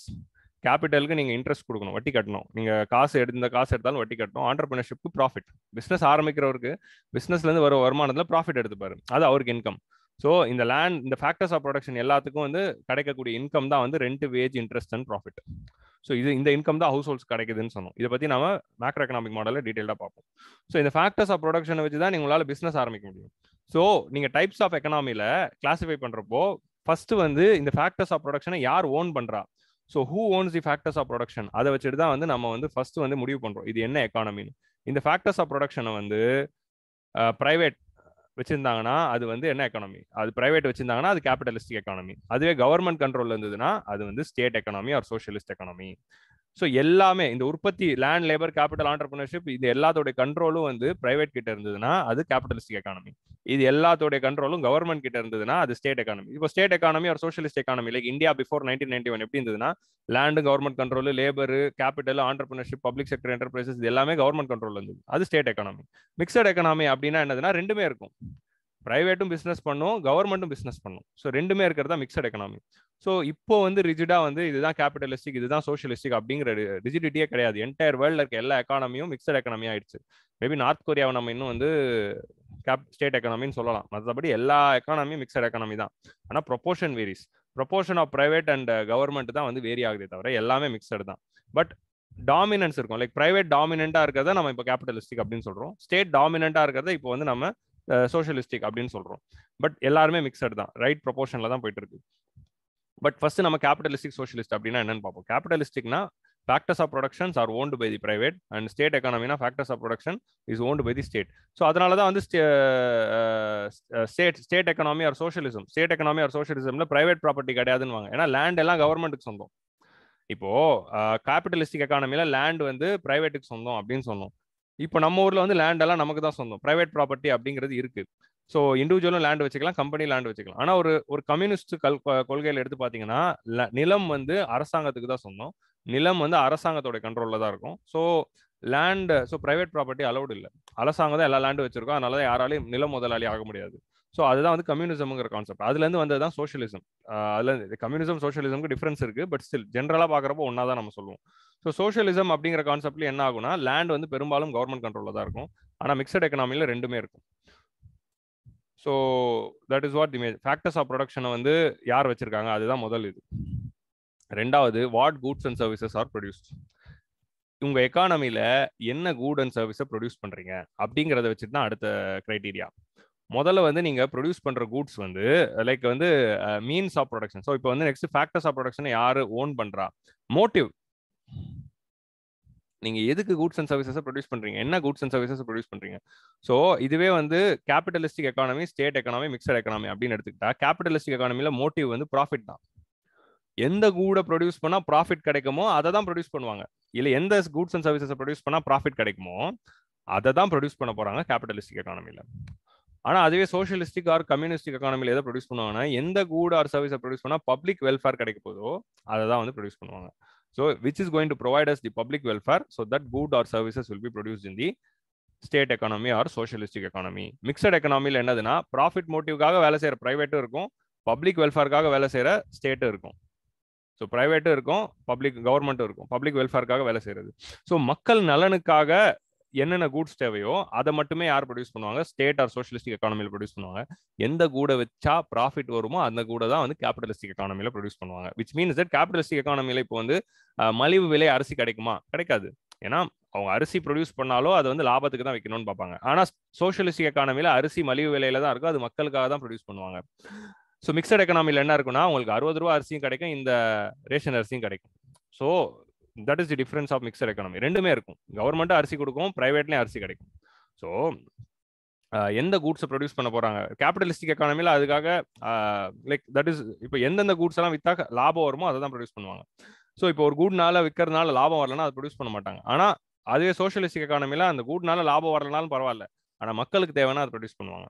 So what is the motive behind it? So profit is the motive na, அது capitalistic, public welfare is the motive na, அது state or communistic, mixed na ரெண்டுமே இருக்கும். So இதெல்லாம் prelims point of view யோசிங்க. நீங்கள் உங்களுக்கு வந்து what are all the different types of economy அப்படின்னு ஒரு மெயின்ஸ் கொஸ்டின் வரப்போறது இல்லை. ப்ரிலிம்ஸில் which of the following R characteristics of capitalistic economy, which of the following R characteristics of the state economy அப்படிங்கிற question தான் வரும். ஸோ அப்படி வரும்போது அதை வந்து நம்ம ஆன்சர் பண்ணுறதுக்கு தான் இந்த பாயிண்ட் எல்லாம். Okay, so which goods and services R ப்ரொடியூஸ்னா எதனால ப்ராஃபிட் வருமோ அதை வச்சு தான் அதை ப்ரொடியூஸ் பண்ணுவாங்க. இன் கேபிட்டலிஸ்டிக், இன் ஸ்டேட்ல பப்ளிக் வெல்ஃபேர். மூணாவதா வந்து கிரைட்டீரியா எதை வச்சு நம்ம கிளாசிஃபை பண்றோம்னா how they are distributed. Okay, so how they are டிஸ்ட்ரிபியூட்டட்னா மக்களுக்கு எப்படி பகிர்ந்து கொடுக்கப்படுகிறது அப்படிங்கிறத வச்சுக்கிட்டு தான். ஸோ கேபிட்டலிஸ்டிக், ஸ்டேட், மிக்சட் திருப்பி போட்டுக்கலாம். ஒரு கேபிட்டலிஸ்டிக் எக்கானமியில ப்ரொடியூஸ் ஆகிற கூட்ஸ் எப்படி டிஸ்ட்ரிபியூட் பண்றோம்? ஃபர்ஸ்ட் யார் ஓன் பண்றா, எப்படி ப்ரொடக்ஷன் நடக்குது, எப்படி டிஸ்ட்ரிபியூஷன் நடக்குது. டிமாண்ட் இருக்கிற டிமாண்ட் ஆர் பர்ச்சேசிங் பவர் இருந்தாதான் அந்த இருக்கிறவங்களுக்கு தான் அந்த கூடு கிடைக்கும். யார்கிட்ட காசு இருக்கோ அவங்களால தான் கூடு வாங்க முடியும் கேபிட்டலிஸ்டிக் எக்கானமியில். ஏன்னா கேபிட்டலிஸ்டிக் எக்கானமி ப்ராஃபிட்காக தான் பண்றாங்க, கம்மி விலைக்கெல்லாம் வைக்கல, ப்ராஃபிட்காக தான் விற்பாங்க. ஸோ யாருக்கிட்ட காசு இருக்கோ, who is having the purchasing power. Purchasing பவர்னா என்ன? எந்தெந்த இண்டிவிஜுவல்ஸ் கிட்டலாம் இன்கம் வந்து அவங்க கையில் பர்ச்சேசிங் பவர் கிடைக்குதோ அப்போதான் டிமாண்ட் உருவாகும். டிமாண்ட் அப்படிங்கிறது என்னதுன்னா உங்களுக்கு வர இன்கம்னால நீங்க வாங்கணும்னு நினைக்கிறது தான் டிமாண்ட். ஓகே, ஸோ ஒருத்தருக்கு வந்து இன்கம் கிடைச்சோன்னா அவங்களுக்கு பர்ச்சேசிங் பவர் அதிகமாயிடுது, பொருளை வாங்கக்கூடிய தன்மை அதிகமாயிடுது, பவர் அதிகமாயிடுது. பர்ச்சேசிங் பவர் அதிகமாக இருந்தாலும் டிமாண்டை உருவாக்குறோம். ஸோ டிமாண்ட், எனக்கு இந்த கூட்ஸ் வேணும் அப்படின்னு மக்கள் கேட்குறாங்க. ஸோ யார் யார்கிட்டலாம் பர்ச்சேசிங் பவர் இருக்கோ அவங்களால தான் கூடு வாங்க முடியும். யார் யார்கிட்டலாம் காசு இல்லையோ அவங்களுக்கு கூடு கிடையாது. ஸோ கேபிட்டலிஸ்டிக் எக்கானமியில் யார்கிட்ட காசு இருக்கோ அவங்களால தான் அது வாங்க முடியும், காசு இல்லாதவங்க வாங்க முடியாது. ஸோ அதுதான் கேபிட்டலிஸ்டிக் எக்கானமி. ஆனால் சோஷியலிஸ்டிக் ஆர் ஸ்டேட் எக்கானமியில் கூட்ஸ் வந்து எப்படி டிஸ்ட்ரிபியூட் பண்ணுறாங்கன்னா கவர்மெண்ட் இஸ் டிஸ்ட்ரிபியூட்டிங். கவர்மெண்ட்டே வந்து மக்களுக்கு டிஸ்ட்ரிபியூட் பண்ணும், ஃபார் ஃப்ரீயாகவும் கொடுக்கும் ஆர் லோ காஸ்ட்டில் கொடுக்கும். ஸோ கவர்மெண்ட் ஃப்ரீயா லோ காஸ்ட்ல கொடுக்கணும். இப்போ நம்ம ஊர்ல கவர்மெண்ட் பப்ளிக் டிஸ்ட்ரிபியூஷன் சிஸ்டம்ல அரிசி பருப்பு கோதுமை எல்லாம் ஃப்ரீயா தராங்க, மிச்சதில் சக்கரை எல்லாம் தராங்க. ஸோ மிச்சதெல்லாம் இப்போ நேஷனல் ஃபுட் செக்யூரிட்டி ஆக்ட்ல 3 ரூபா 2 ரூபா 1 ரூபா அப்படிங்கிற விதத்தில் விற்கிறாங்க. 3 ரூபா அரிசி, 2 ரூபா கோதுமை, 1 ரூபா பருப்பு அப்படிங்கிற மாதிரி கொடுக்குறாங்க ஃபுட் செக்யூரிட்டி ஆக்ட்ல. ஸோ இந்த மாதிரி எய்தர் ஃப்ரீயா தருவாங்க இல்லை லோ காஸ்ட்ல தருவாங்க. நம்ம ஊர்ல என்ன தர்றாங்க? நம்ம ஊர்ல வந்து ஃப்ரீயா டிவி தரோம், ஃப்ரீயா லேப்டாப் தரோம், ஓகே, ஃப்ரீயா சைக்கிள் தரோம் ஸ்கூல் பசங்களுக்கு. ஸோ இந்த மாதிரி வந்து மக்களுக்காக மக்களுக்கு தேவைப்படுற அத்தியாவசியமான பொருட்களை மக்களுக்காக கொடுக்கறது தான் ஸ்டேட் எக்கானமியோட மோட்டிவா இருக்குமே தவிர காசு இருக்கிறவனுக்கு தான் கொடுப்பேன் அப்படிங்கிறது ஸ்டேட் எக்கானமியில இருக்காது. மக்களுக்கு தேவையான கூட்ஸை ப்ரொடியூஸ் பண்ணி மக்களுக்கு கொடுப்பாங்க, அவ்வளவுதானே தவிர காசு இருக்கிறவனுக்கு தான் கொடுப்பேன் அப்படிங்கிறது இருக்காது. ஸோ இங்க பர்ச்சேசிங் பவர் டசன்ட் பிளே. இங்க காசு இருக்கிறவனுக்கு தான் கூடு கிடைக்கும், இங்க காசு இல்லைனாலும் கவர்மெண்ட் எல்லாருக்கும் கூட்ஸ் கொடுக்கும். ஓகே, மிக்சட் எக்கனாமியில் என்னதுன்னா ரெண்டுமே இருக்கும், both will coexist. மிக்சட் எக்கனாமியில் என்னதுன்னா both will coexist. பட் எல்லாத்துலயும் பாத்தீங்கன்னா the proportion will vary. இப்போ ஃபார் எக்ஸாம்பிள் கேபிட்டலிஸ்டிக் எக்கானமியில வெறும் சரவண பவனும் இல்லைன்னா அடையார் ஆனந்த பவனும் தான் இருக்கும். ஓகே, சரவண பவன்களும் அடையார் ஆனந்த பவன்கள் மட்டும்தான் கேபிட்டலிஸ்டிக் எக்கானமியில இருக்கும். ஆனா ஒரு ஸ்டேட் எக்கனாமியில என்னவா இருக்கும்? நம்ம ஸ்டேட் எக்கனாமியில தான் அம்மா உணவகம் இருக்கும். அம்மா இப்போ சரவண பவன் ஆனந்த பவன்லாம் நீங்க போயிட்டு ஒரு டிஃபன் சாப்பிட்றீங்கன்னா, லஞ்ச் சாப்பிட்றீங்கன்னா 100 ரூபா ஆயிடும், இல்லை 80 ரூபா ஆயிடும் மீல்ஸ் சாப்பிட்றீங்கன்னா. அதே அம்மா உணவகங்களை போய் நீங்க சாப்பிட்டீங்கன்னா 5 ரூபா தான் சாம்பார் சாதம். ஓகே, மிக்சட் எக்கனாமியில் என்னன்னா ரெண்டுமே இருக்கும், சரவண பவன்களும் இருக்கும், அம்மா உணவகங்களும் இருக்கும். பணம் purchasing power இருக்கவனுக்கு Saravana Pawan, purchasing power இல்லாம இப்போ கேபிட்டலிஸ்ட் எக்கானமியில் பர்ச்சேசிங் பவர் இல்லைன்னா அவனால வாங்க முடியாது. ஆனால் மிக்சட் எக்கனாமிலே ரெண்டுமே இருக்கும். பர்ச்சேசிங் பவர் இருக்கிறவன் சரவண பவன், அடையார் ஆனந்த பவன் போங்க, இல்லைன்னா தலப்பா கட்டி போங்க, இல்லைன்னா வந்து ஏதோ ஒரு கடைக்கு போங்க, ஏதோ ஒரு பெரிய ரெஸ்டாரண்ட் போங்க. பணம் இல்லாதவர்கள் அம்மா உணவகம் போங்க. அம்மா உணவகம்ல 5 ரூபாய்க்கு உங்களுக்கு கிடைக்கும். 1 ரூபாய்க்கு ஒரு இட்லி கிடைக்கும், 5 ரூபாய்க்கு பொங்கல் கிடைக்கும், 5 ரூபாய்க்கு சாம்பார் சாதம் கிடைக்கும். ஸோ மிக்சட் எக்கனாமினா என்னன்னா, சரவண பவனும் இயங்கும், அம்மா உணவகம் இயங்கும். Saravana Pawan purchasing power இருக்கவனுக்கு, purchasing power இல்லாதவர்களுக்கு அம்மா உணவகம். So that is mixed economy. So இதெல்லாம் வச்சு பார்க்குறப்ப இந்தியா ஒரு பக்கா மிக்சட் எக்கனாமி அப்படிங்கிறது உங்களுக்கு தெரிஞ்சிருக்கும். பட் நான் ஒரு எக்ஸாம்பிள் சொல்லி உங்களுக்கு புரிய வைக்கிறேன். So that you can easily grass it. So ஒரு capitalistic state and mixed economy அப்படின்னா என்னங்கிறது இப்போ புரிஞ்சிடும். ஸோ இங்கே எப்படி டிஸ்ட்ரிபியூட் பண்ணுறாங்க? பர்ச்சேசிங் பவர் இருக்கிறவருக்கு தான். இங்கே யார் டிஸ்ட்ரிபியூட் பண்ணுவா? பர்ச்சேசிங் பவர் இல்லாலும் மக்களுக்கு அத்தியாவசியம்னா கவர்மெண்டே ஃப்ரீயாக கொடுத்துரும், இல்லைனா கம்மி விலைக்கு கொடுத்துரும். அதுதான் வந்து ஸ்டேட் எக்கனாமி. மிக்சட் எக்கனாமியில் என்னதுன்னா ரெண்டுமே கோ எக்ஸிஸ்ட் ஆகும். That is mixed economy. So நாலாவது எதுனா how prices R fixed. So இங்கே வந்து கேபிட்டலிஸ்டிக் எக்கானமியில் ப்ராஃபிட் அப்படிங்கிற மோட்டிவ் வச்சு தான் ப்ரைஸை ஃபிக்ஸ் பண்ணுவாங்க. நல்ல ப்ராஃபிட் ஆகணும், நிறைய சேல்ஸ் ஆகணும் அப்படிங்கிற மோட்டிவ்ல தான் ப்ரைஸை ஃபிக்ஸ் பண்ணுவாங்க. ஆனால் R demand and supply, to be precise, market forces will determine the price. Market forces தான் என்னதுன்னா மார்க்கெட்ல இருக்கிற டிமாண்ட் அண்ட் சப்ளை. ஸோ மார்க்கெட்ல வந்து டிமாண்டும் சப்ளை ஈக்குவலா இருக்கிற வரைக்கும் ப்ரைஸ் வந்து ஈக்குவலா ஸ்டேபிளா போயிட்டு இருக்கும். There will be stability in the prices. இப்போ மார்க்கெட்ல வந்து டிமாண்ட் ஓவர் ஆயிடுச்சுன்னா, சப்ளை அதை கேட்டர் கொடுக்கலன்னா இன்ஃபிளேஷன், பொருளோட விலை அதிகமாயிடும். இல்லை மார்க்கெட்ல டிமாண்ட் கான்ஸ்டன்டா இருந்து சப்ளை வந்து ஃபால் ஆயிடுச்சு, டிமாண்ட் கான்ஸ்டன்டா இருக்கு ஆனால் சப்ளை வந்து ஃபால் ஆயிடுச்சு. இங்க சப்ளை கான்ஸ்டன்டா வந்து டிமாண்ட் அளவுக்கு அதிகமாக ஆயிடுச்சுன்னா இன்ஃபிளேஷன் நடக்கும், பொருளோட விலை ஏறிடும். இல்லைனா வந்து டிமாண்ட் கான்ஸ்டன்டா வந்து சப்ளை ஃபால் ஆயிடுச்சுனாலும் பொருளோட விலை ஏறிடும்.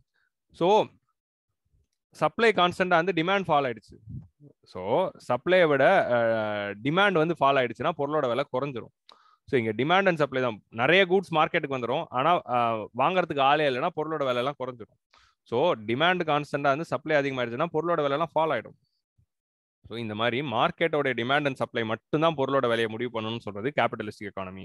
So price R fixed based on the profit and the demand and supply of the market forces.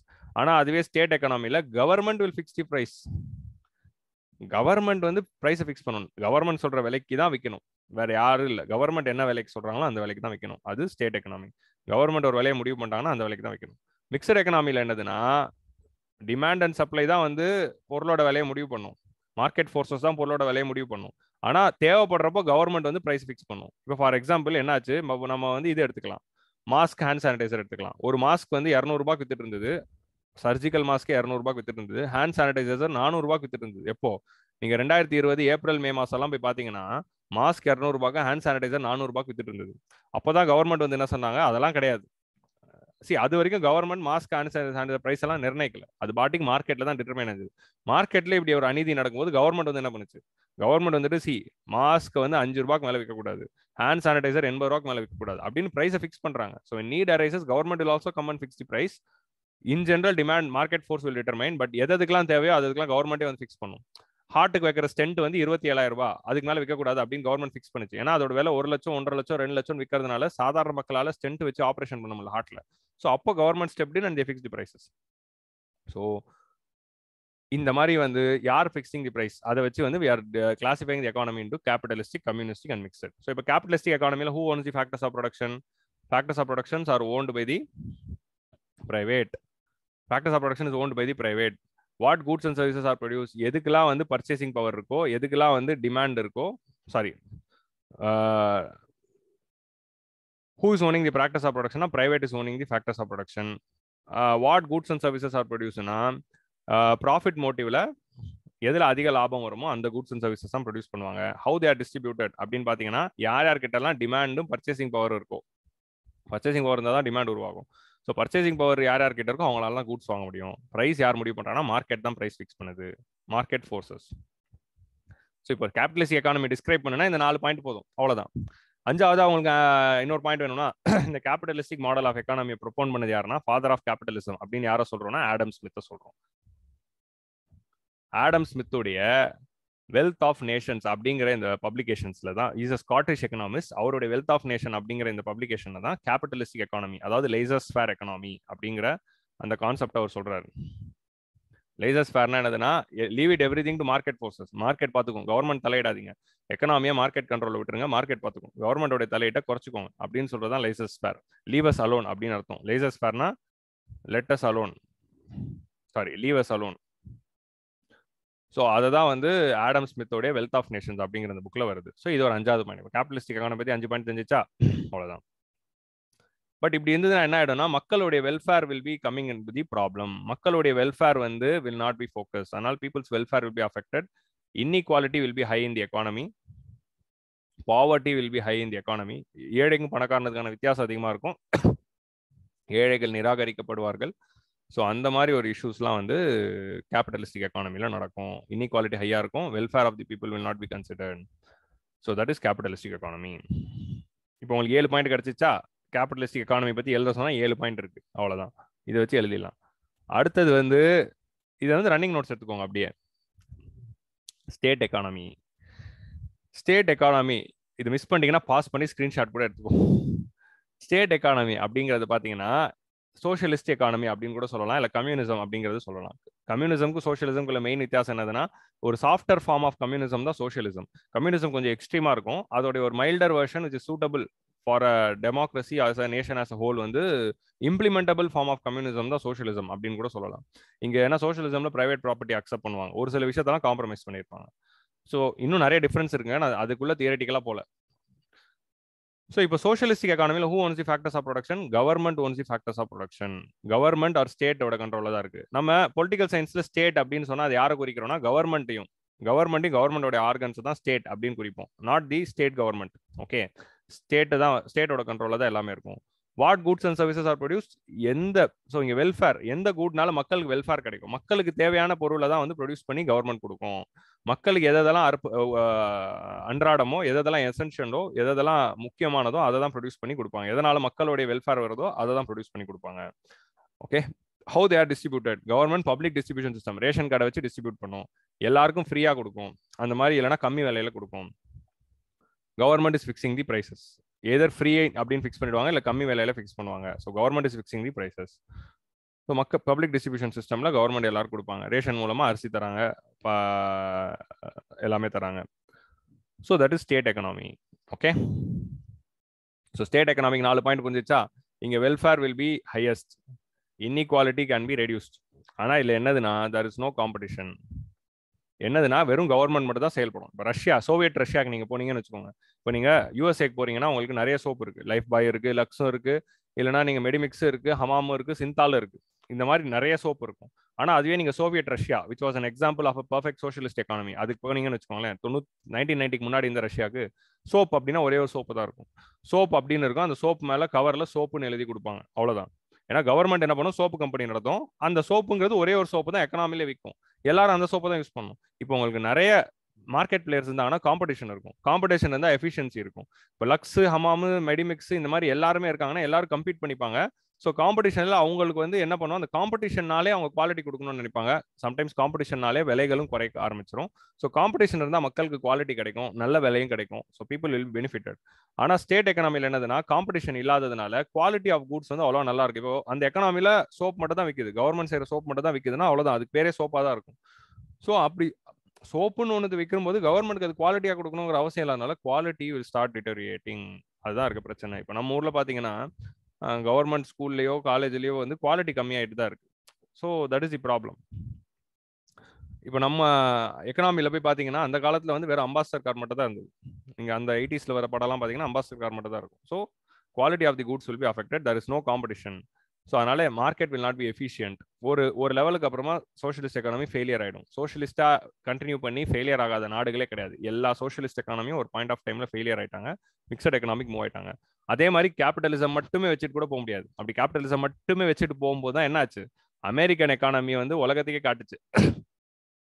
அன்பிரைடல்டு கேபிட்டலிசம்ல போனா என்ன ஆகும்னா 1929ல வந்து டிப்ரெஷனே வரும். உலகத்துக்கே டிப்ரெஷன் ஒரு வாட்டி தான் வந்திருக்கு, அது அமெரிக்கானால தான் வந்தது, கேபிட்டலிசம்னால தான் வந்தது. ஸோ குளோபல் டிப்ரெஷன் அப்படிங்கிறது ஒரு, அதுக்கப்புறம் ரிசெஷன் ரெண்டு மூணு வாட்டி வந்திருக்கு, ஆனால் டிப்ரெஷனுங்கிறது ஒரு வாட்டி தான் வந்திருக்கு. ஸோ அது காரணம் கேபிட்டலிசம் தான். ஸோ கேபிட்டலிசமாவே போனால் டிப்ரெஷன் ஆகிடும், சோஷியலிசமாவே போனால் கொலாப்ஸ் ஆகிடும். ஸோ அதனால தான் நீங்கள் என்ன சொல்கிறாங்க, மிக்சட் எக்கனாமி இஸ் தி பெஸ்ட்ன்றாங்க. ரெண்டுமே எங்கட்டும், ரெண்டுமே செயல்படட்டும். ஆனால் இப்போ வந்து ப்ரொபோர்ஷன் வந்து வேரி ஆகுது, அவ்வளோதான். இப்போ உலகத்துல இதுதான் பியோர் கேபிட்டலிஸ்ட், இதுதான் பியோர் சோஷியலிஸ்ட்னு இல்லை, மிக்சட் தான் எல்லாமே. ஸோ பியோர் கேபிட்டலிஸ்டா ஒரு காலத்துல இருந்தது யூஎஸ்ஏ இருக்கலாம், யூஎஸ்ஏ எடுத்துக்கலாம், இல்லை யூகே எடுத்துக்கலாம். இதெல்லாம் வந்து ஒரு காலத்துல பியோர் கேபிட்டலிஸ்டா இருந்தது. ஓகே, சோஷியலிஸ்டா ஒரு காலத்துல இருந்தது கியூபா எடுத்துக்கலாம், சைனா எடுத்துக்கலாம், சோவியட் ரஷ்யா எடுத்துக்கலாம், India to certain extent. But India வந்து ஆக்சுவலி நீங்க பாத்தீங்கன்னா 1950ல இருந்தே நம்ம மிக்சட் தாங்க. நடுவில் வந்து இந்த 70s 60s அண்ட் 70sல கொஞ்சம் சோஷியலிஸ்டாக மாறினாலும் நம்ம பெரும்பாலும் மிக்சடாக தான் மெயின்டைன் பண்ணுறோம். So that is the best example for mixed economy. But mixed எக்கனாமியா 1950 ஆரம்பித்தாலும் சோஷியலிசம் தான் வந்து ஒரு 80% டாமினேட் பண்ணுச்சு. 20% தான் வந்து ஃப்ரீ மார்க்கெட் எக்கனாமி இருந்தது. அந்த ஃப்ரீ மார்க்கெட் எக்கனாமி வந்து லேட் 60s அண்ட் 70sல இல்லாமல் போயிடுச்சு. 70s 80sல இல்லாமல் போயிடுச்சு. 90ஸ்க்கு அப்புறமா திருப்பி நம்ம மிக்சட் எக்கனாமி ஆகி இப்போ வரைக்கும் மிக்சட் எக்கனாமியை தான் கண்டினியூ பண்ணுறோம். இப்போ வந்து பிரைவேட் செக்டருடைய ரைஸ் வந்து ரொம்ப அதிகமாயிடுச்சு சமீப காலமாக, உங்களுக்கு தெரிஞ்சிருக்கும். So what determines the characteristics? So mixed எக்கனாமியில் வந்து who ones the factors of production ரெண்டுமே இருக்கும். ப்ரைவேட்டும் இருக்கும், கவர்மெண்ட் இருக்கும். ப்ராஃபிட்டும் நடக்கும், பீப்புள் வெல்ஃபேரும் இருக்கும். How they are distributed? Purchasing பவருக்கும் இருக்கும், ஃப்ரீயாகவும் ரேஷன் கடையிலும் கிடைக்கும். How the price R fix? Market forces தான் ஃபிக்ஸ் பண்ணும், தேவைப்படுற இடத்துல கவர்மெண்ட் சம்மந்தப்படும். ஸோ இதுதான் வந்து மிக்சட் எக்கனாமி. Mixed economics ஹெல்த்துங்க. புத்தர் சொன்னது தான், மத்திய மார்கா is always best, don't go to the extreme அப்படின்னு புத்தர் சொல்லுவார். ஸோ மத்திய மார்கா சென்ட்ரா இதோட பெஸ்ட் எடுத்துட்டு இப்போ நேரு வந்து 1950ல அந்த டயலமா வந்தது, நம்ம எந்த மாடல்ல போகலாம். கேபிட்டலிசம், யூகேவோட கேபிட்டலிசம், பிரிட்டிஷோட கேபிட்டலிசம்னால தான் நம்ம இந்தியன் எக்கானமி அழிஞ்சுது. ஸோ அதனால கேபிட்டலிசம்க்கு இந்தியன் நேஷனல் மூவ்மெண்ட்லேயே பியோர் அகேன்ஸ்ட். நம்மளோட தலைவர்கள் எல்லாம் நேருவா இருக்கட்டும், இல்லை போஸா இருக்கட்டும், சுபாஷ் சந்திர போஸா இருக்கட்டும், எல்லாருமே வந்து சோஷியலிஸ்ட் கொள்கைகளில் ஈடுபாடு கொண்டவர்கள். காந்தி கூட வந்து சோஷியலிஸ்ட் கொள்கைகளால் ஈடுபாடு கொண்டவர் தான். என்டையர் கம்யூனிசம் இல்லைனாலும் சோஷியலிசம் அவருக்கு பிடிக்கும்.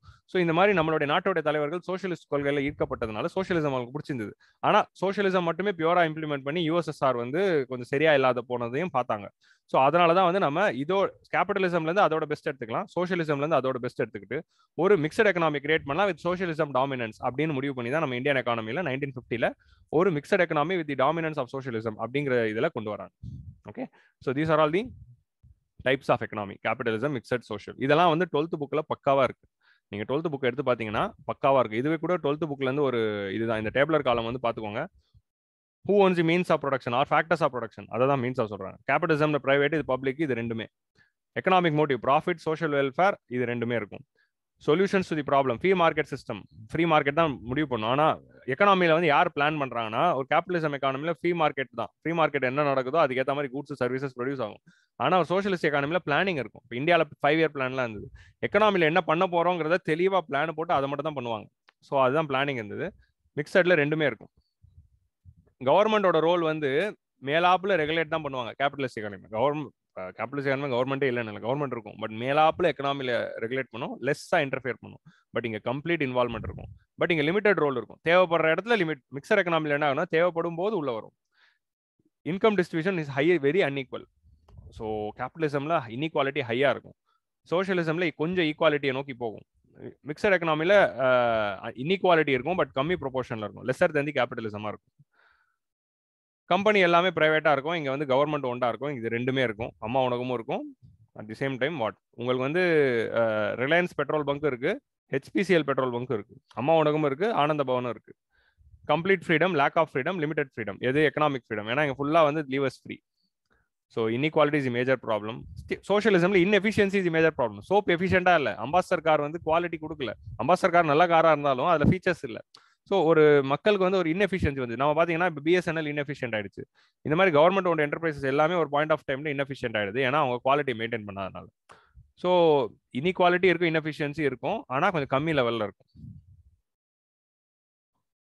இப்போ நம்மளாம் மிக்சட் எக்கனாமி தான். இது நான் அப்படியே 12th புக்ல இருந்து எடுத்தேன். ஸோ இப்போ நான் 12th புக்ல நீங்க பாத்தீங்கன்னா I will show you the 12th book. இதாங்க 12th புக்.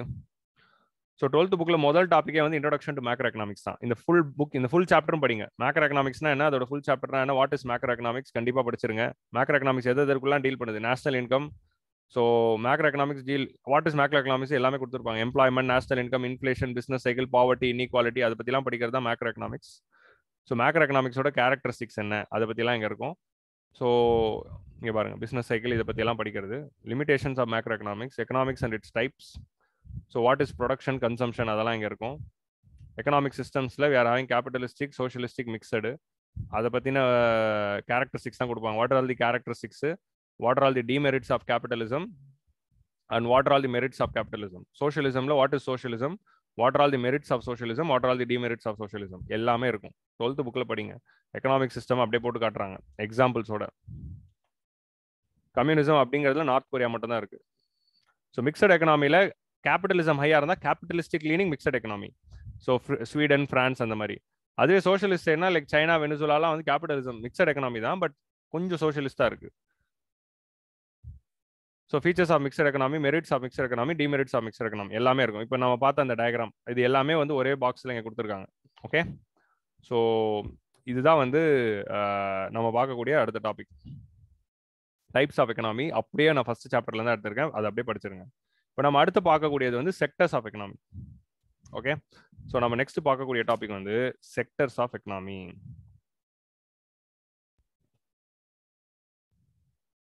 நம்ம வாட் இஸ் எக்கனாமி அப்படின்னு பார்த்தோம். ஓகே, எக்கனாமிக்ஸ்னா என்னதுன்னா it is study of production, distribution and consumption. So production of what? Production of goods and services. Okay, so production of goods and சர்வீசஸ்ன்னு பார்த்தோம். இந்த production of goods and services யார் பண்றா? Firms பண்றாங்க. எதை use பண்ணி? Factors of production use பண்ணி firms பண்றாங்க. So இந்த கூட்ஸ் அண்ட் சர்வீசஸை வந்து how we are producing based on the nature of production, எப்படி ப்ரொடக்ஷன் நடக்குது அப்படிங்கிறத வச்சுக்கிட்டு நம்ம எக்கனாமியை மூணா பிரிக்கிறோம். ஹவு ப்ரொடக்ஷன் இஸ் ஹேப்பனிங் அப்படிங்கிறத, அந்த ப்ரொடக்ஷனோட ரோல் அப்படிங்கிறத வச்சுக்கிட்டு என்ன ப்ரொடியூஸ் பண்றாங்க அண்ட் ஹவு ப்ரொடக்ஷன் இஸ் ஹேப்பனிங்கிறத வச்சு நம்ம எக்கனாமியை மூணா பிரிக்கிறோம். அதான் வந்து primary sector of economy, secondary sector of economy, tertiary sectors of economy. So production 3 செக்டர்ல நடக்குது. ஸோ ப்ரொடக்ஷனை வச்சு நம்ம எக்கனாமியை 3 செக்டரா பிரிக்கிறோம். ஸோ ப்ரொடக்ஷனோட நேச்சரை வச்சுக்கிட்டு 3 செக்டரா பிரிக்கிறோம், primary sector, secondary sector, tertiary sector. So அதில் ஃபர்ஸ்ட் வந்து இந்த 3 செக்டர்ஸ்னா என்னன்னு குயிக்காக பார்த்துடலாம். ஸோ முதல்ல primary sector. So what is primary sector? Primary செக்டர்னா என்னதுன்னா இங்க ப்ரொடக்ஷன் நடக்கும். ப்ரொடக்ஷன் ஆஃப் என்ன நடக்குதுன்னா கூட்ஸ் தான் நடக்குது. என்ன கூட்ஸ் நடக்கும்னா all those sectors where there is an interaction of human and nature. ஹியூமனுக்கும் நேச்சருக்கும் ஒரு இன்ட்ராக்ஷன் நடந்து அதோட விளைவா ஒரு கூட் ப்ரொடியூஸ் ஆச்சுன்னா அது பிரைமரி செக்டர். ஓகே, ஹியூமனுக்கும் நேச்சருக்கும் டைரக்டான ஒரு இன்ட்ராக்ஷன் நடந்து அதோட விளைவா ஒரு கூட்ஸ் ப்ரொடியூஸ் ஆச்சுன்னா அது பிரைமரி செக்டர். இதுதான் primary செக்டரோட definition. Primary sector is a sector where the production happens by the direct interaction of the human with the nature. Okay, so human with the nature na enna formatla nadakalam? எல்லாருக்கும் எடுத்தோன்னே ஞாபகம் வருது agriculture. So what is agriculture? Human சாயிலோட interact பண்றாரு, seed போடுறாரு. So சாயில seed போட்டு ஒரு செடி வளர்றதுங்கிறது nature. But அந்த செடியை வளர்க்கறத வச்சுக்கிட்டு அதுல இருந்து நீங்க ஒரு கூட வெளியே எடுக்கிறீங்களே, அரிசி, பருப்பு, ஆறு வாழைப்பழம், ஆறு மாம்பழம், இந்த மாதிரி வந்து நீங்க நேச்சர் கூட, சாயில் கூடயும், சீட்ஸ் கூடயும், பிளான்ட் கூடயும் டைரக்டா இன்ட்ராக்ட் பண்ணி அதுல இருந்து ஒரு கூடு பண்றீங்க. இப்ப ரைஸ்ங்கிறது ஒரு கூடு. ஸோ அப்படி வந்து ப்ரொடியூஸ் பண்றது தான் வந்து அக்ரிகல்ச்சர். ஸோ டைரக்டா நேச்சர் கூட. அடுத்தது எது இருக்கு? Animal husbandry. அனிமல் ஹஸ்பண்ட்ரியில என்னென்ன இருக்கு? அனிமல் ஹஸ்பண்ட்ரியில நமக்கு என்னென்ன இருக்கு? லைஃப் ஸ்டாக் ஃபார்மிங் இருக்கு. லைஃப் ஸ்டாக், ஆடு மேய்க்கிறது, மாடு மேய்க்கிறது, அதுல இருந்து வரக்கூடிய இது. நெக்ஸ்ட் வந்து diary farming, life stock diary. So life stock உள்ள என்ன இருக்கு? செரிகல்ச்சர், அபிகல்ச்சர். ஸோ செரிகல்ச்சர்னா வந்து சில்க், அபிகல்ச்சர்னா வந்து பீ, தேன் எடுக்கிறது. செரிகல்ச்சர்னா வந்து சில்க் எடுக்கிறது, பட்டு, பட்டுப்பூச்சியை வளர்த்து பட்டு எடுக்கிறது. ஸோ இந்த மாதிரி வந்து ஏகப்பட்டது இருக்கு. ஓகே, டைரி ஃபார்மிங்ல நமக்கு என்ன வேணா இருக்கலாம், கேட்டல், இது பவுல்ட்ரி இருக்கு. நெக்ஸ்ட் பவுல்ட்ரி மூலமா என்ன? பேர்ட்ஸை வளர்த்து பேர்ட்ஸோடைய மீட்டுக்காகவும் பேர்ட்ஸோடைய முட்டைக்காகவும் வளர்க்கறது தான் பவுல்ட்ரி. ஸோ இந்த மாதிரி அனிமல் ஹஸ்பண்ட்ரி. இங்கேயும் என்ன பண்றாங்க? இதெல்லாம் நேச்சர். நேச்சரோட டைரினா என்ன? மாடு கூட டைரக்டா இன்ட்ராக்ட் பண்ணி பால் எடுக்கிறது. ஸோ மாடு is a nature. So nature கூட டைரக்டா இன்ட்ராக்ட் பண்ணி we are taking a good. Milk is a good. நேச்சரா வரக்கூடிய ஒரு ப்ராடக்ட்டை குட் ஆக்கிட்டோம். ஸோ அதுதான் வந்து பிரைமரி செக்டர். மூணாவது என்னதுன்னா மைனிங். மைனிங் வந்து பிரைமரியா செகண்டரியா அப்படின்னு ஒரு மிகப்பெரிய டிபேட் இருக்கு. பை நேச்சர் பாத்தீங்கன்னா அது வந்து பிரைமரி தான். ஓகே, சம்டைம்ஸ் வந்து ஒரு சில எக்கனாமில, வேர்ல்டுல வந்து ஒரு சில எக்கனாமில மைனிங் வந்து செகண்டரியில போட்டாங்க. ஒரு சில எக்கனாமிக்ஸ் வந்து அது பிரைமரியில போட்டிருக்காங்க. பட் அதோடைய சுவாபம் நீங்க எடுத்து பாத்தீங்கன்னா அது வந்து பிரைமரி தாங்க. மைனிங்ல என்னங்க நடக்குது? இது பூமிக்குள்ள புதஞ்சு கிடக்குது. என்னென்ன? ஹீமடைட்டு, மேக்னடைட்டு, பாக்சைட்டு அப்படின்னு புதைஞ்சு, அது பூமிக்குள்ள புதஞ்சு கிடக்கிற வரைக்கும் என்னது? அது வெறும் ஒரு கல்லு தான். மனுஷன் என்ன பண்றான்? மனுஷன் தோண்டி உள்ள போயிட்டு இந்த ஹீமடைட்டை வெளியே கொண்டு வரான். இந்த ஹீமடைட்டை வெளியே கொண்டு வந்து அதை விற்கிறான். ஓகே, மனுஷன் உள்ள போயிட்டு என்ன பண்றான்? கோலை வெளியே கொண்டு வந்து விற்கிறான். மனுஷன் உள்ள போயிட்டு என்ன பண்றான்? பாக்சைட்டை கொண்டு வந்து விற்கிறான். ஸோ இங்க என்ன நடக்குது? Human is interacting with nature and bringing out a product and selling the bauxite. So bauxite, ஹீமடைட்டு, lignite அதெல்லாம் கொண்டு விற்கிறது வந்து என்னது? அதை வெளியே எடுத்து அதை வந்து விற்கிறது தான் வந்து mining. So mining and quarrying. So they are making a goods out of nature. So by nature it is mining is also part of the primary sector. ஆனா அதே பாக்சைட்ல இருந்து நீங்க அலுமினியம் எடுக்கிறதோ, இல்ல அதே ஹீமடைட்ல இருந்து நீங்க வந்து அயன் எடுக்கிறதோ, இல்ல லிக்னைட்ல இருந்து நீங்க வந்து கோல் எடுக்கிறதோ, அந்த ப்ராசஸ் பாத்தீங்கன்னா அதுக்கு பேர் மெட்டலர்ஜி. ஓகே, மெட்டலர்ஜினா என்ன? Converting of ஹீமடைட் into iron, bauxite into aluminium. So metallurgy is secondary. Okay, mining is primary. நீங்க என்ன நோட் பண்ணணும்னா mining is primary, metallurgy is secondary. மெட்டலர்ஜினா என்ன? Taking out the useful component from wore, that is called as metallurgy. So taking out the resources from wore, ores and resources அப்படின்னு நம்ம பார்ப்போம்ல, ores and minerals. So taking out the minerals from the ores is called as metallurgy. So நீங்க அந்த ஓர்லேருந்து minerals எடுக்கிறது metallurgy. So அதில் வந்து நீங்க ஹீமடைட்லேருந்து iron எடுக்கிறீங்க. So metallurgy will come in the secondary sector. Okay, செகண்டரினா என்னன்னு பார்ப்போம். இப்போதைக்கு பிரைமரி. ஸோ பிரைமரினா என்ன? Having direct interaction with nature and producing a good. Okay, it can be agriculture, animal husbandry R mining. இது மூணு தான் வந்து பிரைமரி செக்டர். ஸோ இந்த மாதிரி நேச்சர் கூட நீங்க எங்க இன்ட்ராக்ட் பண்ணி குட் எடுத்தாலும் அது வந்து பிரைமரி செக்டர் தான். செகண்டரி செக்டர் அப்படின்னா என்னதுன்னா conversion of one form of good into another form. Conversion of one form of good into another form by the process of manufacturing is called as secondary sector. So ஒரு form of கூட வந்து நீங்க இன்னொரு pharma மாத்துறீங்க based on value addition or something. Manufacturing ப்ராசஸ்ல ஒரு form of கூட இன்னொரு pharma மாத்துறது தான் வந்து manufacturing. And you are making a new good with help of other goods. So அதுக்கு பேர் தான் வந்து மேனுஃபேக்சரிங். ஸோ இங்க என்ன பண்றீங்கன்னா உங்க கையில கிடைக்கப்பட்ட ஹீமடைட், இப்போ மெட்டலர்ஜிக்குள்ள வரலாம். உங்க கையில கொடுக்கப்பட்ட ஹீமடைட்ல இருந்து நீங்க என்ன எடுக்கிறீங்க? அயன் எடுக்கிறீங்க. உங்க கையில கொடுக்கப்பட்ட பாக்சைட்ல இருந்து நீங்க அலுமினியம் எடுக்கிறீங்க. ஸோ இது வந்து மேனுஃபேக்சரிங். இப்போ அதே மாதிரி உங்க கையில வந்து பொட்டேட்டோ கிடைக்குது. உங்க கையில பொட்டேட்டோ கிடைக்குது. ஸோ பொட்டேட்டோவை நீங்க உற்பத்தி பண்றது பிரைமரி செக்டர். ஆனா அந்த பொட்டேட்டோவை வச்சு நீங்க என்ன பண்றீங்க? சிப்ஸ் செய்றீங்க. பொட்டேட்டோவை சிப்ஸா மாத்துறது மேனுஃபேக்சரிங். அது secondary sector, food processing industry. So உங்களுக்கு வந்து இப்போ என்ன கிடைக்குது? ரா மெட்டீரியல் கிடைக்குது. உங்களுக்கு அயன் அண்ட் ஸ்டீல் கிடைக்குது, உங்களுக்கு வந்து டயர் கிடைக்குது, உங்களுக்கு வந்து லெதர் கிடைக்குது. இந்த எல்லாத்தையும் சேர்த்து நீங்க ஒரு காரா உருவாக்குறீங்க. இன்ஜின் கிடைக்குது. இது எல்லாத்தையும் சேர்த்து நீங்க ஒரு காரா உருவாக்குறீங்க. ஓகே, நிறைய கூட்ஸ் ஒன்று சேர்த்து ஒரு final ப்ராடக்டா உருவாக்குறீங்களா? So creating a product is called as final product. இல்லை, creating any good. So converting one form of good into another form through the process of manufacturing is part of the secondary sector. So secondary sectorல ஒரு கூட இன்னொரு கூட மாத்துவீங்க. நிறைய raw materials ஒன்று சேர்த்து ஒரு கூட மாத்துவீங்க. ஓகே, ஸோ பிரைமரி செக்டர்ல இருந்து வர கூட நீங்க இன்னொரு ஃபார்ம்ல கூட மாத்தலாம், ஆர் எனி கூட நீங்க இன்னொரு ஃபார்மா மாத்தலாம். ஸோ இந்த கூட வந்து பிரைமரி செக்டர்ல இருந்தே வந்ததுன்னா அதுக்கு பேர் ஃபுட் ப்ராசஸிங் இண்டஸ்ட்ரி. இப்போ இங்க காட்டன் எடுத்துட்டு அதுல இருந்து நீங்க வந்து டெக்ஸ்ட் எடுத்தா அது யான் எடுப்போம். காட்டன்ல இருந்து அதுல யான் எடுப்போம். யான்ல இருந்து நம்ம கார்மெண்ட் பண்ணுவோம். ஸோ அதே மாதிரி வந்து பொட்டேட்டோல இருந்து பொட்டேட்டோ சிப்ஸ் பண்றோம். டீ இலை, டீ லீவ்ஸ்ல இருந்து என்ன பண்றோம்? டீ பவுடர் பண்றோம். டீ லீவ்ஸ் வந்து டீ பவுடரா மாத்துறது manufacturing. So anything can be manufacturing. Okay, so all forms of manufacturing comes under the secondary sector. So மூணாவதா இருக்கிற செக்டர் வந்து டெர்ஷரி செக்டர். ஸோ டெர்ஷரி செக்டர்னா என்ன? ஸோ பிரைமரி இருக்கு, செகண்டரி இருக்கு. பிரைமரிலையும் வந்து கூட்ஸ் செய்றாங்க, செகண்டரிலையும் வந்து கூட்ஸ் செய்றாங்க. பிரைமரியில அக்ரிகல்ச்சரல் கூட்ஸ் வருது, செகண்டரியில என்ன கிடைக்குது? உங்களுக்கு மேனுஃபேக்சர்ட் கூட்ஸ் கிடைக்காது. ஸோ எக்கனாமில யார் இன்னொருத்தர்? ஸோ இவங்க ரெண்டு பேருமே ஃபர்ம்ஸ் தான்.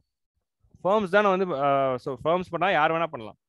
ஃபர்ம்ஸா இருக்கலாம், ஆர் இண்டிவிஜுவல்ஸா கூட இருக்கலாம். ஸோ எக்கனாமில கன்சூமர்ஸ் அப்படிங்கிற ஒரு குரூப் இருக்கு. கன்சூமர்ஸ்னா யார்? பொருளை வாங்குறவங்க. நம்மளா தான், நீங்களும் நானும் தான், ஹவுஸ் ஹோல்ட்ஸ் தான். ஸோ இந்த பிரைமரி செக்டர்ல இருக்கிற கூடையும் செகண்டரி செக்டர்ல இருக்கிற கூடையும் கொண்டு வந்து கன்சூமர் கிட்ட சேர்க்கறது தான் முதல் வேலை. டெர்ஷரி செக்டருடைய வேலை என்னன்னா servicing the other two sectors. Other two செக்டர்ஸையும் other ஃபர்ம்ஸ்க்கும் services கொடுக்கறதும், ஒரு எக்கனாமில இருக்கிற ஃபர்ம்ஸ்க்கும் ஹவுஸ் ஹோல்ட்ஸ்க்கும் சர்வீசஸ் கொடுக்கறது தான் வந்து டெர்ஷரி செக்டரோட வேலை. So transporting the goods from primary sector to secondary sector, R secondary sector to tertiary sector, R primary sector to secondary sector.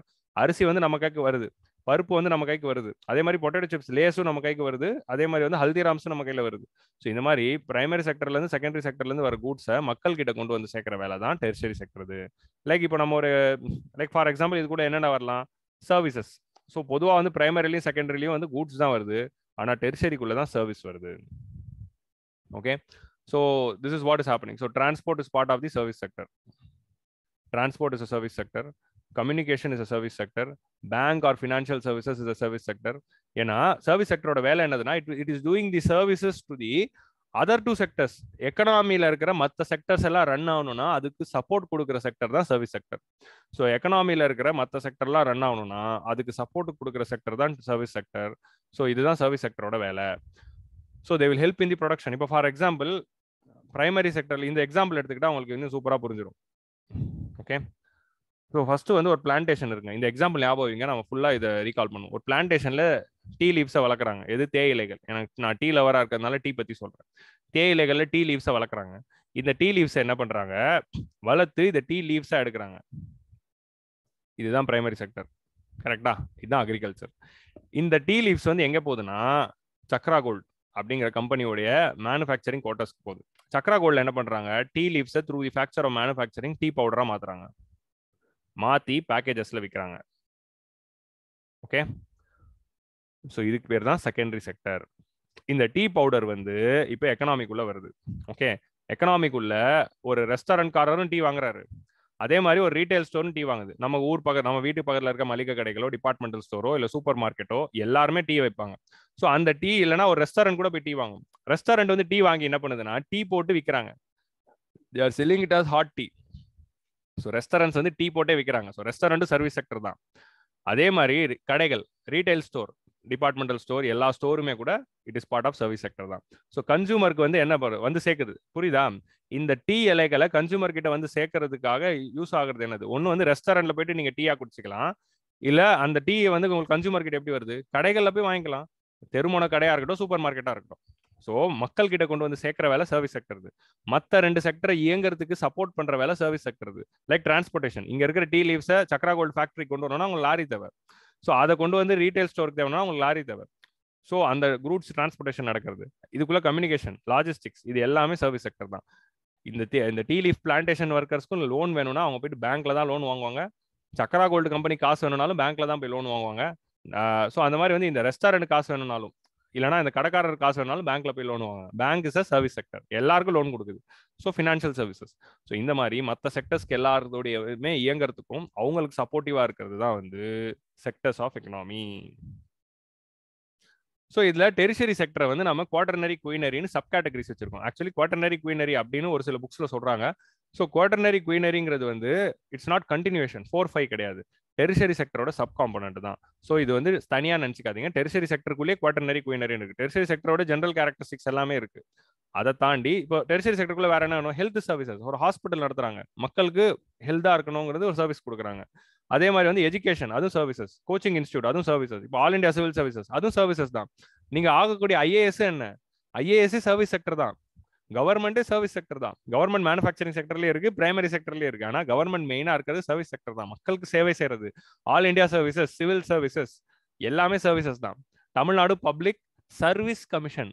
So இந்த service செக்டர்ல கவர்மெண்டோட சர்வீசஸ்க்கு தேவைப்படுற ஆட்களை எம்ப்ளாய் பண்றதுக்கு தான் Tamil Nadu public service commission, union public service commission. So IPS, ஐஏஎஸும் service sector தான். நம்ம எல்லாருமே service செக்டர்ல வேலை செய்யணும்னு ஆசைப்படுறோம். ஸோ இந்த சர்வீஸ் செக்டர்ல வந்து ஹெல்த் இருக்கு, எஜுகேஷன் இருக்கு, ரெஸ்டாரண்ட் இருக்கு, எல்லாமே வந்துடும். பேங்க் இருக்கு, எல்லாமே வந்துடும். ஸோ நெக்ஸ்ட் வந்து குவார்டர்னரி அண்ட் குயினரி. இது வந்து டெரிஷரியோட சப் கேட்டகரி தான். ஸோ இது 1, இது 2, இது 3 மாதிரி. குவார்டர்னரி 4, குயினரி 5. அதுல இருந்து தான். ஸோ 1க்கு பிரைமரின்னு சொல்லுவாங்க, 2க்கு செகண்ட், 3க்கு டெர்ரு, 4க்கு குவார்டர், 5க்கு குயினரி. ஸோ குவார்டர்னரி அப்படிங்கிறது என்னதுன்னா நாலேஜ் பேஸ்டு சர்வீசஸ். நாலேஜ் பேஸ்டுனா ஒருத்தருடைய அறிவை பேஸ் பண்ணி அந்த சர்வீஸ் எடுக்குது, இல்லைன்னா ஒருத்தரோட நாலேஜ் அண்ட் ஸ்கில்ஸை பேஸ் பண்ணி அந்த வேலை இருக்கு. லைக் ஃபார் எக்ஸாம்பிள் ஒரு டாக்டர், ஒரு இன்ஜினியர், ஒரு சிவில் இன்ஜினியர், ஒரு ஆர்கிடெக்ட், இல்லைனா வந்து ஒரு ஐடி ப்ரொஃபஷனல். இந்த மாதிரி அவருடைய அறிவை வச்சு தான். இப்போ ஒரு லாயர், இவங்க எல்லாருமே சர்வீஸ் செக்டர் தான். இவங்க எல்லாருமே சர்வீஸ் செக்டர் தான். ஒரு லாயர், அதே மாதிரி வந்து இந்த மாதிரி ஒரு மார்க்கெட் அனாலிஸ்ட். நீங்க வந்து போயிட்டு ஸ்டாக் மார்க்கெட்ல இன்வெஸ்ட் பண்ணணும்னா ஒரு மார்க்கெட் அனாலிஸ்ட் வந்து சொல்லுவார், இப்படி இந்த ஸ்டாக்ல போடுங்க, இந்த ஸ்டாக்ல போடுங்க. இது வந்து அவங்க நாலேஜ் யூஸ் பண்றாங்க. So they are using there knowledge to produce a service. Okay, so இந்த மாதிரி knowledge paste and skill பேஸ்டா work பண்றவங்க எல்லாரையும் குவார்டர்னரி அப்படின்னு சொல்றாங்க. ஓகே, இது எல்லாருமே சர்வீசஸ் தான், பட் அவங்களுடைய நாலேஜை வச்சு பண்றதுனால அது குவார்டர்னரி செக்டர் அப்படின்னு தனியா பிரிக்கிறாங்க. குயினரி அப்படின்னா என்னதுன்னா highest decision making authority. Highest decision making அத்தாரிட்டியில் இருக்கவங்களா quinary services சொல்றாங்க. இப்போ கவர்மெண்டே சர்வீஸ் செக்டர் அப்படின்னு தான் நான் சொன்னேன். Prime minister R chief minister எடுத்துக்கோங்க, இல்லைன்னா ஒரு ஐஏஎஸ் ஆஃபீஸர் எடுத்துக்கோங்க, இல்லை ஒரு ஐபிஎஸ் ஆஃபீஸர் எடுத்துக்கோங்க, இல்லை ஒரு கம்பெனியோட சிஇஓ எடுத்துக்கோங்க. இப்போ IAS, IPS, minister, MP, MLA இவங்கலாம் யாரு, சர்வீஸ் செக்டர் தான். ஒரு ஹையஸ்ட் டெசிஷன் மேக்கிங் அத்தாரிட்டியில இருக்காங்க. இந்த மாதிரி சர்வீஸ் செக்டரா இருந்தாலும் ஒரு ஹையஸ்ட் டெசிஷன் மேக்கிங் அத்தாரிட்டியா இருந்து எக்கானமில நிறைய இம்பாக்ட் கொடுக்குறவங்க தான் quinary sector. So highest decision makers அவங்களாம் தான் வந்து குயினரிக்குள்ள வரும். லைக் ஃபார் எக்ஸாம்பிள் ஒரு மினிஸ்டரோ, ஒரு எம்எல்ஏவோ, ஒரு எம்பியோ, இல்லை ஐஏஎஸ்ஓ, ஐபிஎஸ்ஓ, ஐஆர்எஸ்ஓ, இல்லைனா ஒரு குரூப் 1 ஆஃபீஸரோ, ஒரு தாசில்தாரோ, ஒரு விஏஓவோ, இவங்க எல்லாருமே வந்து குயினரி செக்டர். ஸோ அதே மாதிரி ஒரு கம்பெனியோட ஒரு CEO, highest decision maker. So இந்த மாதிரி முக்கியமான டெசிஷன் எடுக்கக்கூடிய ஆட்கள் எல்லாருமே குயினரி செக்டருக்குள்ள வராங்க. ஸோ இதுக்கு ஸ்பெசிஃபிக் எக்ஸாம்பிள் அப்படிங்கிறனா இவ்வளோதான் எக்ஸாம்பிள். இதை மட்டும் மைண்ட்ல வச்சுக்கோங்க. நேச்சர் மட்டும் புரிஞ்சுக்கோங்க. நேச்சர் கூட இதோட நேச்சர்ஸ் மட்டும் புரிஞ்சுக்கோங்க. இயற்கையோட டைரக்டா இன்டராக்ட் பண்ணி ஒரு கூட செய்றீங்கன்னா பிரைமரி செக்டர். ஒரு கூட இன்னொரு கூட டிரான்ஸ்ஃபார்ம் பண்றது செகண்டரி செக்டர். எனி குட் இன்னொரு கூட டிரான்ஸ்ஃபார்ம் பண்ணும் த்ரூ மேனுஃபேக்சரிங். அந்த கூட எல்லாத்தையும் வந்து மக்கள் கூட சேர்க்கறது டெர்ஷரி செக்டர். ஸோ அப்படி ஞாபகம் வச்சுக்கோங்க. Again tertiary sector two the services to all the other sector. So அதை குவார்டர்னரி குயினரின்னு பார்த்துக்கணும். குவார்டர்னரினா நாலேஜ் பேஸ்டாக இருக்கும். குயினரினா ஹையஸ்ட் டெசிஷன் மேக்கிங் லெவலாக இருக்கும். இதுக்கெல்லாம் குவார்டர்னரி குயினரிக்கு ஒரு ஹார்ட் அண்ட் ஃபாஸ்ட் கம்பார்ட்மெண்டலைசேஷன்லாம் இல்லை. ஒரு லேட்டஸ்ட் எக்கனாமிஸ்ட் வந்து ஒரு அண்டர்ஸ்டாண்டிங் பர்பஸஸ்க்காக அப்படி சொல்லிக்கிறாங்க. ஓகே, ஸோ இதுதான் வந்து செக்டர்ஸ் ஆஃப் எக்கனாமி. ஸோ இப்போ நீங்க பொதுவா வந்து எக்கனாமிக்ஸ் சர்வே இல்லைன்னா டேட்டா அதெல்லாம் பார்க்குறப்போ எப்படி இருக்கும்னா லைக் பிரைமரி செகண்டரி டெர்ஷரி. இப்போ அதோட ஷேர், இப்போ இந்தியாவில் அதோட ஷேர் எடுத்து பாருங்க. பிரைமரி செக்டரோட ஷேர் வந்து கிட்டத்தட்ட 20% இருக்கு இந்த ஜிடிபி. ஸோ எல்லா செக்டர்லயும் ப்ரொடக்ஷன் நடக்குது இல்ல, அதோட டேட்டாலாம் வந்து கவர்மெண்ட் வந்து நம்ம கவர்மெண்ட் ஆஃப் இந்தியா எப்படி கிளாஸிஃபை பண்றாங்கன்னா primary செக்டருக்குள்ள agriculture, forestry, phishing, mining and quarrying இது எல்லாத்தையும் பிரைமரி செக்டருக்குள்ள சொல்றாங்க. Secondary செக்டருக்குள்ள manufacturing, electricity manufacture, case manufacture, water supply, other utility services and construction இது எல்லாத்தையும் செகண்டரிக்குள்ள கவர்மெண்ட் ஆஃப் இந்தியா வச்சிருக்கு. இது கவர்மெண்ட் ஆஃப் இந்தியாவுடைய ministry of statistics and program இம்ப்ளிமெண்டேஷனோட classification. நம்ம இந்தியாவில் எப்படி கிளாசிஃபை பண்றோம்னா agricultural, forest, fishery, mining. So இதுதான் ப்ரிலிம்ஸ் ரொம்ப முக்கியம். இந்தியாவுடைய classification, this is India's classification. இந்தியாவில் agricultural, forestry, fishery, mining, quarrying இது எல்லாமே பிரைமரிக்குள்ள கொண்டு வந்திருக்கும். ஸோ மைனிங் வந்து நம்ம ஊர்ல பிரைமரிக்குள்ள தான் இருக்கு. Manufacturing, electricity, case, water supply and other utility services, construction இது எல்லாமே செகண்டரிக்குள்ள கொண்டு வரும். So case and water supply இது எல்லாமே சர்வீசஸா இருந்தாலும் நம்ம இதை செகண்டரிக்குள்ள தான் கொண்டு வரோம். ஏன்னா they are doing the supply. டெரிஷரிக்குள்ள என்னதுன்னா trade, hotels, transport, communication, broadcasting, TV channels, television, media, cinema எல்லாமே சர்வீஸ் செக்டர் தான். Financial services, banking, insurance company, real estate company, professional services, doctor, lawyer, engineers, architects, public administration, IAS, IPS, IRS, defence, Indian army, Indian navy எல்லாமே services தான். So இந்த மாதிரி வந்து public administration, defence ஃபுல்லாவே வந்து government. So government is under the tertiary sector. Financial, real estate, professional service, transport, communication இது இப்படி வந்து நம்ம டெர்ஷரி செக்டரை பிரிக்கிறோம். ஓகே, ஸோ நம்மளோட எக்கானமிக்குள்ள என்ன நடக்குது? பிரைமரி செக்டர்ல கூட்ஸ் மேனுஃபேக்சர் ஆகுது, செகண்டரி செக்டர்ல கூட்ஸ் மேனுஃபேக்சர் ஆகுது, டெர்ஷரி செக்டர்ல சர்வீஸ் மேனுஃபேக்சர் ஆகுது. ஸோ நம்மளுடைய நாட்டோடைய டோட்டல் ப்ரொடக்ஷன், நம்ம நாட்டில் இருக்கிற எல்லா கூட்ஸோட ப்ரொடக்ஷன் அண்ட் சர்வீஸோட ப்ரொடக்ஷனோட வேல்யூவோட டோட்டல் வேல்யூ தான் நம்ம ஜிடிபின்னு சொல்லுவோம். ஜிடிபினா என்னங்கிறது அடுத்த சாப்டர்ல டீடைல்டா பார்ப்போம். வாட் இஸ் ஜிடிபி அப்படின்னு நீங்க பாத்தீங்கன்னா total production happening in the economy. ஒரு எக்கானமியில ப்ரொடியூஸ் ஆகிற டோட்டல் கூட்ஸோட வேல்யூ அண்ட் சர்வீஸோட வேல்யூவை ஆட் பண்ணி கிடைக்கிற ஃபைனல் வேல்யூ தான் GDP, gross domestic product. Okay, அதுல பிரைமரி செக்டரோட உற்பத்தி இந்தியாவில் எவ்வளோ இருக்கு அப்படின்னு பார்த்தீங்கன்னா 20% of our GDP primary sector கொடுக்குது. செகண்டரி செக்டரோட கான்ட்ரிபியூஷன் வந்து கிட்டத்தட்ட ஒரு 24% வருது. 24லேருந்து 25 வரும். Okay, 24% contribution. அதுல மேனுஃபேக்சரிங்கோட ஷேர் வந்து 15% தான். ஓகே, மேனுஃபேக்சரிங்கோட ஷேர் 15% தான். மிச்சம் ரெண்டுத்தோட சேர்த்து தான் 24. டெரிஷரி சர்வீஸ் செக்டரோட கான்ட்ரிபியூஷன் வந்து ரெஸ்ட் ஆஃப் தி 56%. இதுதான் இப்போ ப்ரெசென்ட்டா இருக்கிறது. ஸோ பேண்டமிக்கு முன்னாடி இது 18 தான் இருந்தது, அக்ரிகல்ச்சர் 18 தான் இருந்தது, சர்வீஸ் வந்து 58ல இருந்தது. மேனுஃபேக்சரிங் செகண்டரி செக்டர் கான்ஸ்டன்டா தான் இருக்கு. ஸோ பேண்டமிக் வந்ததுக்கு பிறகு அக்ரிகல்ச்சரோட ஷேர் அதிகமாகிடுச்சு, சர்வீசஸ் கொஞ்சம் குறைஞ்சிச்சு, ஏன்னா because of the unemployment. So இதுதான் ப்ரெசென்ட் ப்ரொபோர்ஷன். ஓகே, இந்தியன் எக்கானமியில இதுதான் ஷேர். நம்ம ஊர்ல ப்ரொடியூஸ் ஆயிருக்கிற சர்வீசஸ்ல 56% வந்து லைக் ஜிடிபியில 56% சர்வீசஸ்ல இருந்து வருது, 24% வந்து செகண்டரில இருந்து வருது, அண்ட் 20% வந்து பிரைமரில இருந்து வருது. இதுதான் இந்தியாவுடைய டேட்டா. ஸோ அவங்களோட ஜிடிபியில எதோட ஷேர் வந்து 50க்கு மேல இருக்கோ அதை வச்சு வந்து நம்ம என்ன சொல்றோம், அந்த எக்கானமி வந்து நம்ம agricultural economy, manufacturing economy, service economy அப்படின்னு பிரிக்கிறோம்.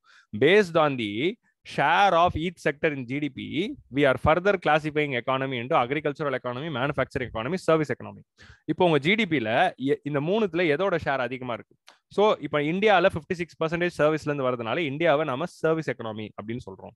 அதுவே உங்களோட ஜிடிபியில மேனுஃபேக்சரிங் செகண்டரில இருந்து மோர் தென் 50% ஷேர் இருந்ததுன்னா அது மேனுஃபேக்சரிங் எக்கானமி அப்படின்னு சொல்லுவோம். அதுவே வந்து அக்ரிகல்ச்சர் வந்து 50% மேல இருந்ததுன்னா அதை வந்து நம்ம அக்ரிகல்ச்சரல் எக்கானமி சொல்லுவோம். சர்வீஸ் எக்கனாமிக் எக்ஸாம்பிள் வந்து பொதுவாக டெவலப்டு நாடுகள் தான் இருக்கும், லைக் யூஎஸ்ஏ, யூகே, பிரான்ஸ் இதெல்லாம் தான் இருக்கும். ஆனா டெவலப்பே ஆகாம ஒரு நாடு வந்து சர்வீஸ் எக்கனாமியா இருக்குன்னா அது இந்தியா தான். இதுதான் இந்தியாவில் இருக்க மிகப்பெரிய அனாமலி. அந்த அனாமலிக்குள்ள நம்ம வருவோம், டீட்டெயில்டா அப்புறம் பார்ப்போம். அக்ரிகல்ச்சரல் எக்கானமில ஆப்பிரிக்கன் நேஷன்ஸ் அதெல்லாம் வந்து அக்ரிகல்ச்சரல் எக்கானமி. இன்னும் அக்ரிகல்ச்சர் தான் மேஜர் ஷேர்ல இருக்கு. 1999 வரைக்கும் பாத்தீங்கன்னா சாரி மேனுஃபேக்சரிங் எக்கானமிக் எக்ஸாம்பிள் பார்த்துடலாம். சைனா, சவுத் கொரியா இதெல்லாம் வந்து மேனுஃபேக்சரிங் எக்கானமி அப்படின்னு சொல்லுவோம். ஏன்னா மேனுஃபேக்சரிங் செக்டரோட கான்ட்ரிபியூஷன் தான் ஹையா இருக்கு. So China is a major manufacturing economy. இப்போ 1999 வரைக்கும் இந்தியாவோட எக்கானமி அக்ரிகல்ச்சரல் எக்கானமி தான். ஏன்னா 1999 வரைக்கும் ஜிடிபியில் agriculture was having the highest share. 1999 அப்புறமா என்ன ஆயிடுச்சு, சர்வீஸ் பிகேம் 50%. பொதுவாக ஒரு எக்கானமி பிரைமரியிலேருந்து செகண்டரி, செகண்டரியிலேருந்து டெரிஷரி இப்படிதான் கிராஜுவலாக ஷிஃப்ட் ஆகும். அண்டர் டெவலப்டா இருக்கட்டும் அக்ரிகல்ச்சரல் எக்கானமியா இருக்கும். அது கொஞ்சம் டெவலப்பிங்கா மாறும்போது மேனுஃபேக்சரிங் எக்கானமியா மாறும். டெவலப்ட் ஆன பிறகு சர்வீஸ் எக்கானமி ஆகும். பட் இந்தியன் எக்கானமியில இருக்கிற அனாமலி என்னதுன்னா, நம்ம பிரைமரியிலேருந்து டைரக்டா டெரிஷரிக்கு போயிட்டோம். மேனுஃபேக்சரிங் எக்கானமியாவே ஆகல.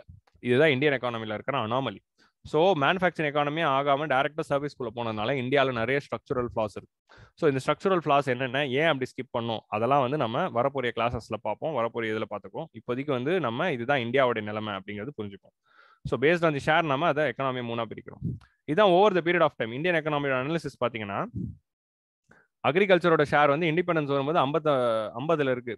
ஸோ 1999 அது குறைய ஆரம்பிச்சு உங்களுக்கு கரெக்டாக வந்து இப்போ ப்ரெசென்ட்டாக பார்த்தீங்கன்னா இது ஆக்சுவலி 2019 டேட்டா, 2018 டேட்டா. இப்போ ப்ரெசென்ட்டாக பார்த்தீங்கன்னா இது 14லேருந்து திருப்பி 20க்கு வந்திருக்கு. ஓகே, 2022க்கு வந்தீங்கன்னா இது 20க்கு வந்திருக்கு. மேனுஃபேக்சர் இண்டஸ்ட்ரி பார்த்தீங்கன்னா ஆரம்பத்துலேருந்து நீங்கள் வந்து அது கான்ஸ்டன்டாக தான் இருக்குது, ஒரு பெரிய ஏற்ற இறக்கமே இல்லை. அக்ரிகல்ச்சர் பார்த்தீங்கன்னா குறைஞ்சிருக்கு, இண்டஸ்ட்ரி பார்த்தீங்கன்னா கான்ஸ்டன்டாக இருக்குது. இப்போ இது திருப்பி என்ன இருக்கு, குறைஞ்சிருக்கு, 24ல இருக்கு. சர்வீசஸோடது பார்த்தீங்கன்னா ஆரம்பத்தில் 30% இருந்தது, ஏறி இருக்கு. இப்போ பார்த்தீங்கன்னா இப்போ சர்வீசஸ் வந்து திருப்பி கொஞ்சம் குறைஞ்சு 56ல இருக்கு. இதான் வந்து ப்ரெசென்ட் டைம்ல இருக்கிற கிராஃப். இந்த கிராஃப் வந்து ரஃபா ஞாபகம் வச்சுக்கோங்க, எக்ஸாக்டா நம்பர்லாம் ஞாபகம் வச்சுக்க தேவை, அந்த ட்ரெண்ட் மட்டும் பார்த்துக்கோங்க. So அக்ரிகல்ச்சர்ல there is a declining trend. So இதை வந்து நம்ம சிம்பிளா எக்ஸாம்லலாம் எழுதுறப்போ எப்படி வரையலாம்னா, எக்ஸாம்ல டக்குனு இந்த கிராஃப் தேவைப்படுதுன்னா எப்படி வரையலாம், அக்ரிகல்ச்சர்ல ஒரு declining trend, மேனுஃபேக்சரிங்ல almost constant, சர்வீசஸ்ல increasing trend. Okay, agriculture, manufacturing, services. So இப்படி தான் அந்த கிராஃபை வரையணும். நீங்கள் நம்பரிங்லாம் தேவையில்ல. நீங்கள் இங்கே 1950 போட்டுக்கிட்டு இங்கே டக்குன்னு என்ன போட்டுடலாம், 2022 போட்டுடலாம். ஓகே, இது வந்து ஷேர் இன் ஜிடிபி அப்படின்னு போட்டுட்டீங்கன்னா எக்ஸாமில் இது வரைஞ்சா போதும், எக்ஸாக்டாக நம்பர்லாம் போடணும்னு இல்லை. Okay, so this is how you can draw in the examination hall. So இதுதாங்க வந்து செக்டரல் கான்ட்ரிபியூஷன் இன் எக்கானமி. இந்த கிராஃப் ரொம்ப முக்கியம். ஸோ இன்னைக்கு வந்து நம்ம கிளாஸ்ல வந்து என்னென்ன பார்த்தோம், what is economics, what are the classification of economics, macro economics, micro economics, factors of ப்ரொடக்ஷன்னா என்ன, டைப்ஸ் ஆஃப் எக்கனாமினா என்ன, what is capitalistic economy, socialistic economy, mixed economy, எதெல்லாம் அதை டிட்டர்மைன் பண்ணுது. Next sectors of economy, primary sector, secondary sector, tertiary sector. அதை வச்சுக்கிட்டு agriculture economy, manufacturing economy, service economy, அதை பற்றி மூணுத்தையும் பார்த்தோம். ஸோ இன்னைக்கு அஜெண்டா இதுதான். ஸோ இன்னைக்கு வந்து we have come to the end of the today's class. நம்ம நெக்ஸ்ட் கிளாஸ்ல என்ன பண்ணலாம்னா, types of goods, demand and supply, இந்த மாதிரி like fundamental concept, what is GDP, GDP components, இந்த மாதிரி வந்து கான்செப்ட்ஸுவலா ஒன்னொன்னா பார்த்துட்டு போகலாம். Okay, so will meet in the next class. உங்களுக்கு வந்து இந்த இன்னைக்கு நடந்த செஷன்ல உங்களுக்கு ஏதாவது டவுட்ஸ் இருந்ததுன்னா லைவ் சாட்ல போடாதீங்க, லைவ் சாட்ல போடாம கமெண்ட் செக்ஷன்ல போடுங்க. ஓகே, கமெண்ட் செக்ஷன்ல கியூரியஸ் ஆதில் அப்படின்னு நீங்க போட்டு என்ன டேக் பண்ணி போட்டீங்கன்னா நான் கண்டிப்பா வந்து ரிப்ளை பண்ணுவேன். நீங்க டேக் பண்ணாம போட்டாலும் ரிப்ளை பண்ணுவேன். ஓகே, ஸோ நான் இன்னும் லைக் என்னோட அதர் வீடியோஸ் இருந்ததுன்னா என்னோட பிளேலிஸ்ட் கியூரியஸ் ஆதில் சேனல்ல பிளேலிஸ்ட் அப்படிங்கிற ஒரு காலம்ல போய் பாருங்க, நிறைய வீடியோஸும் நான் போட்டிருக்கேன். ஸோ மெயினா வந்து நீங்க வந்து உங்களுக்கு டவுட் இருந்ததுன்னா post in the comment section, I will come and answer all your doubts, don't put in the live chat. Okay, so உங்களுக்கு நோட்ஸ் அதுக்கு என்ன பண்ணணும்னா நீங்க ரன்னிங் நோட்ஸ் எடுங்க, first chapter of India 12th standard book படிங்க. Okay, any other doubts post in the comment section. So by by.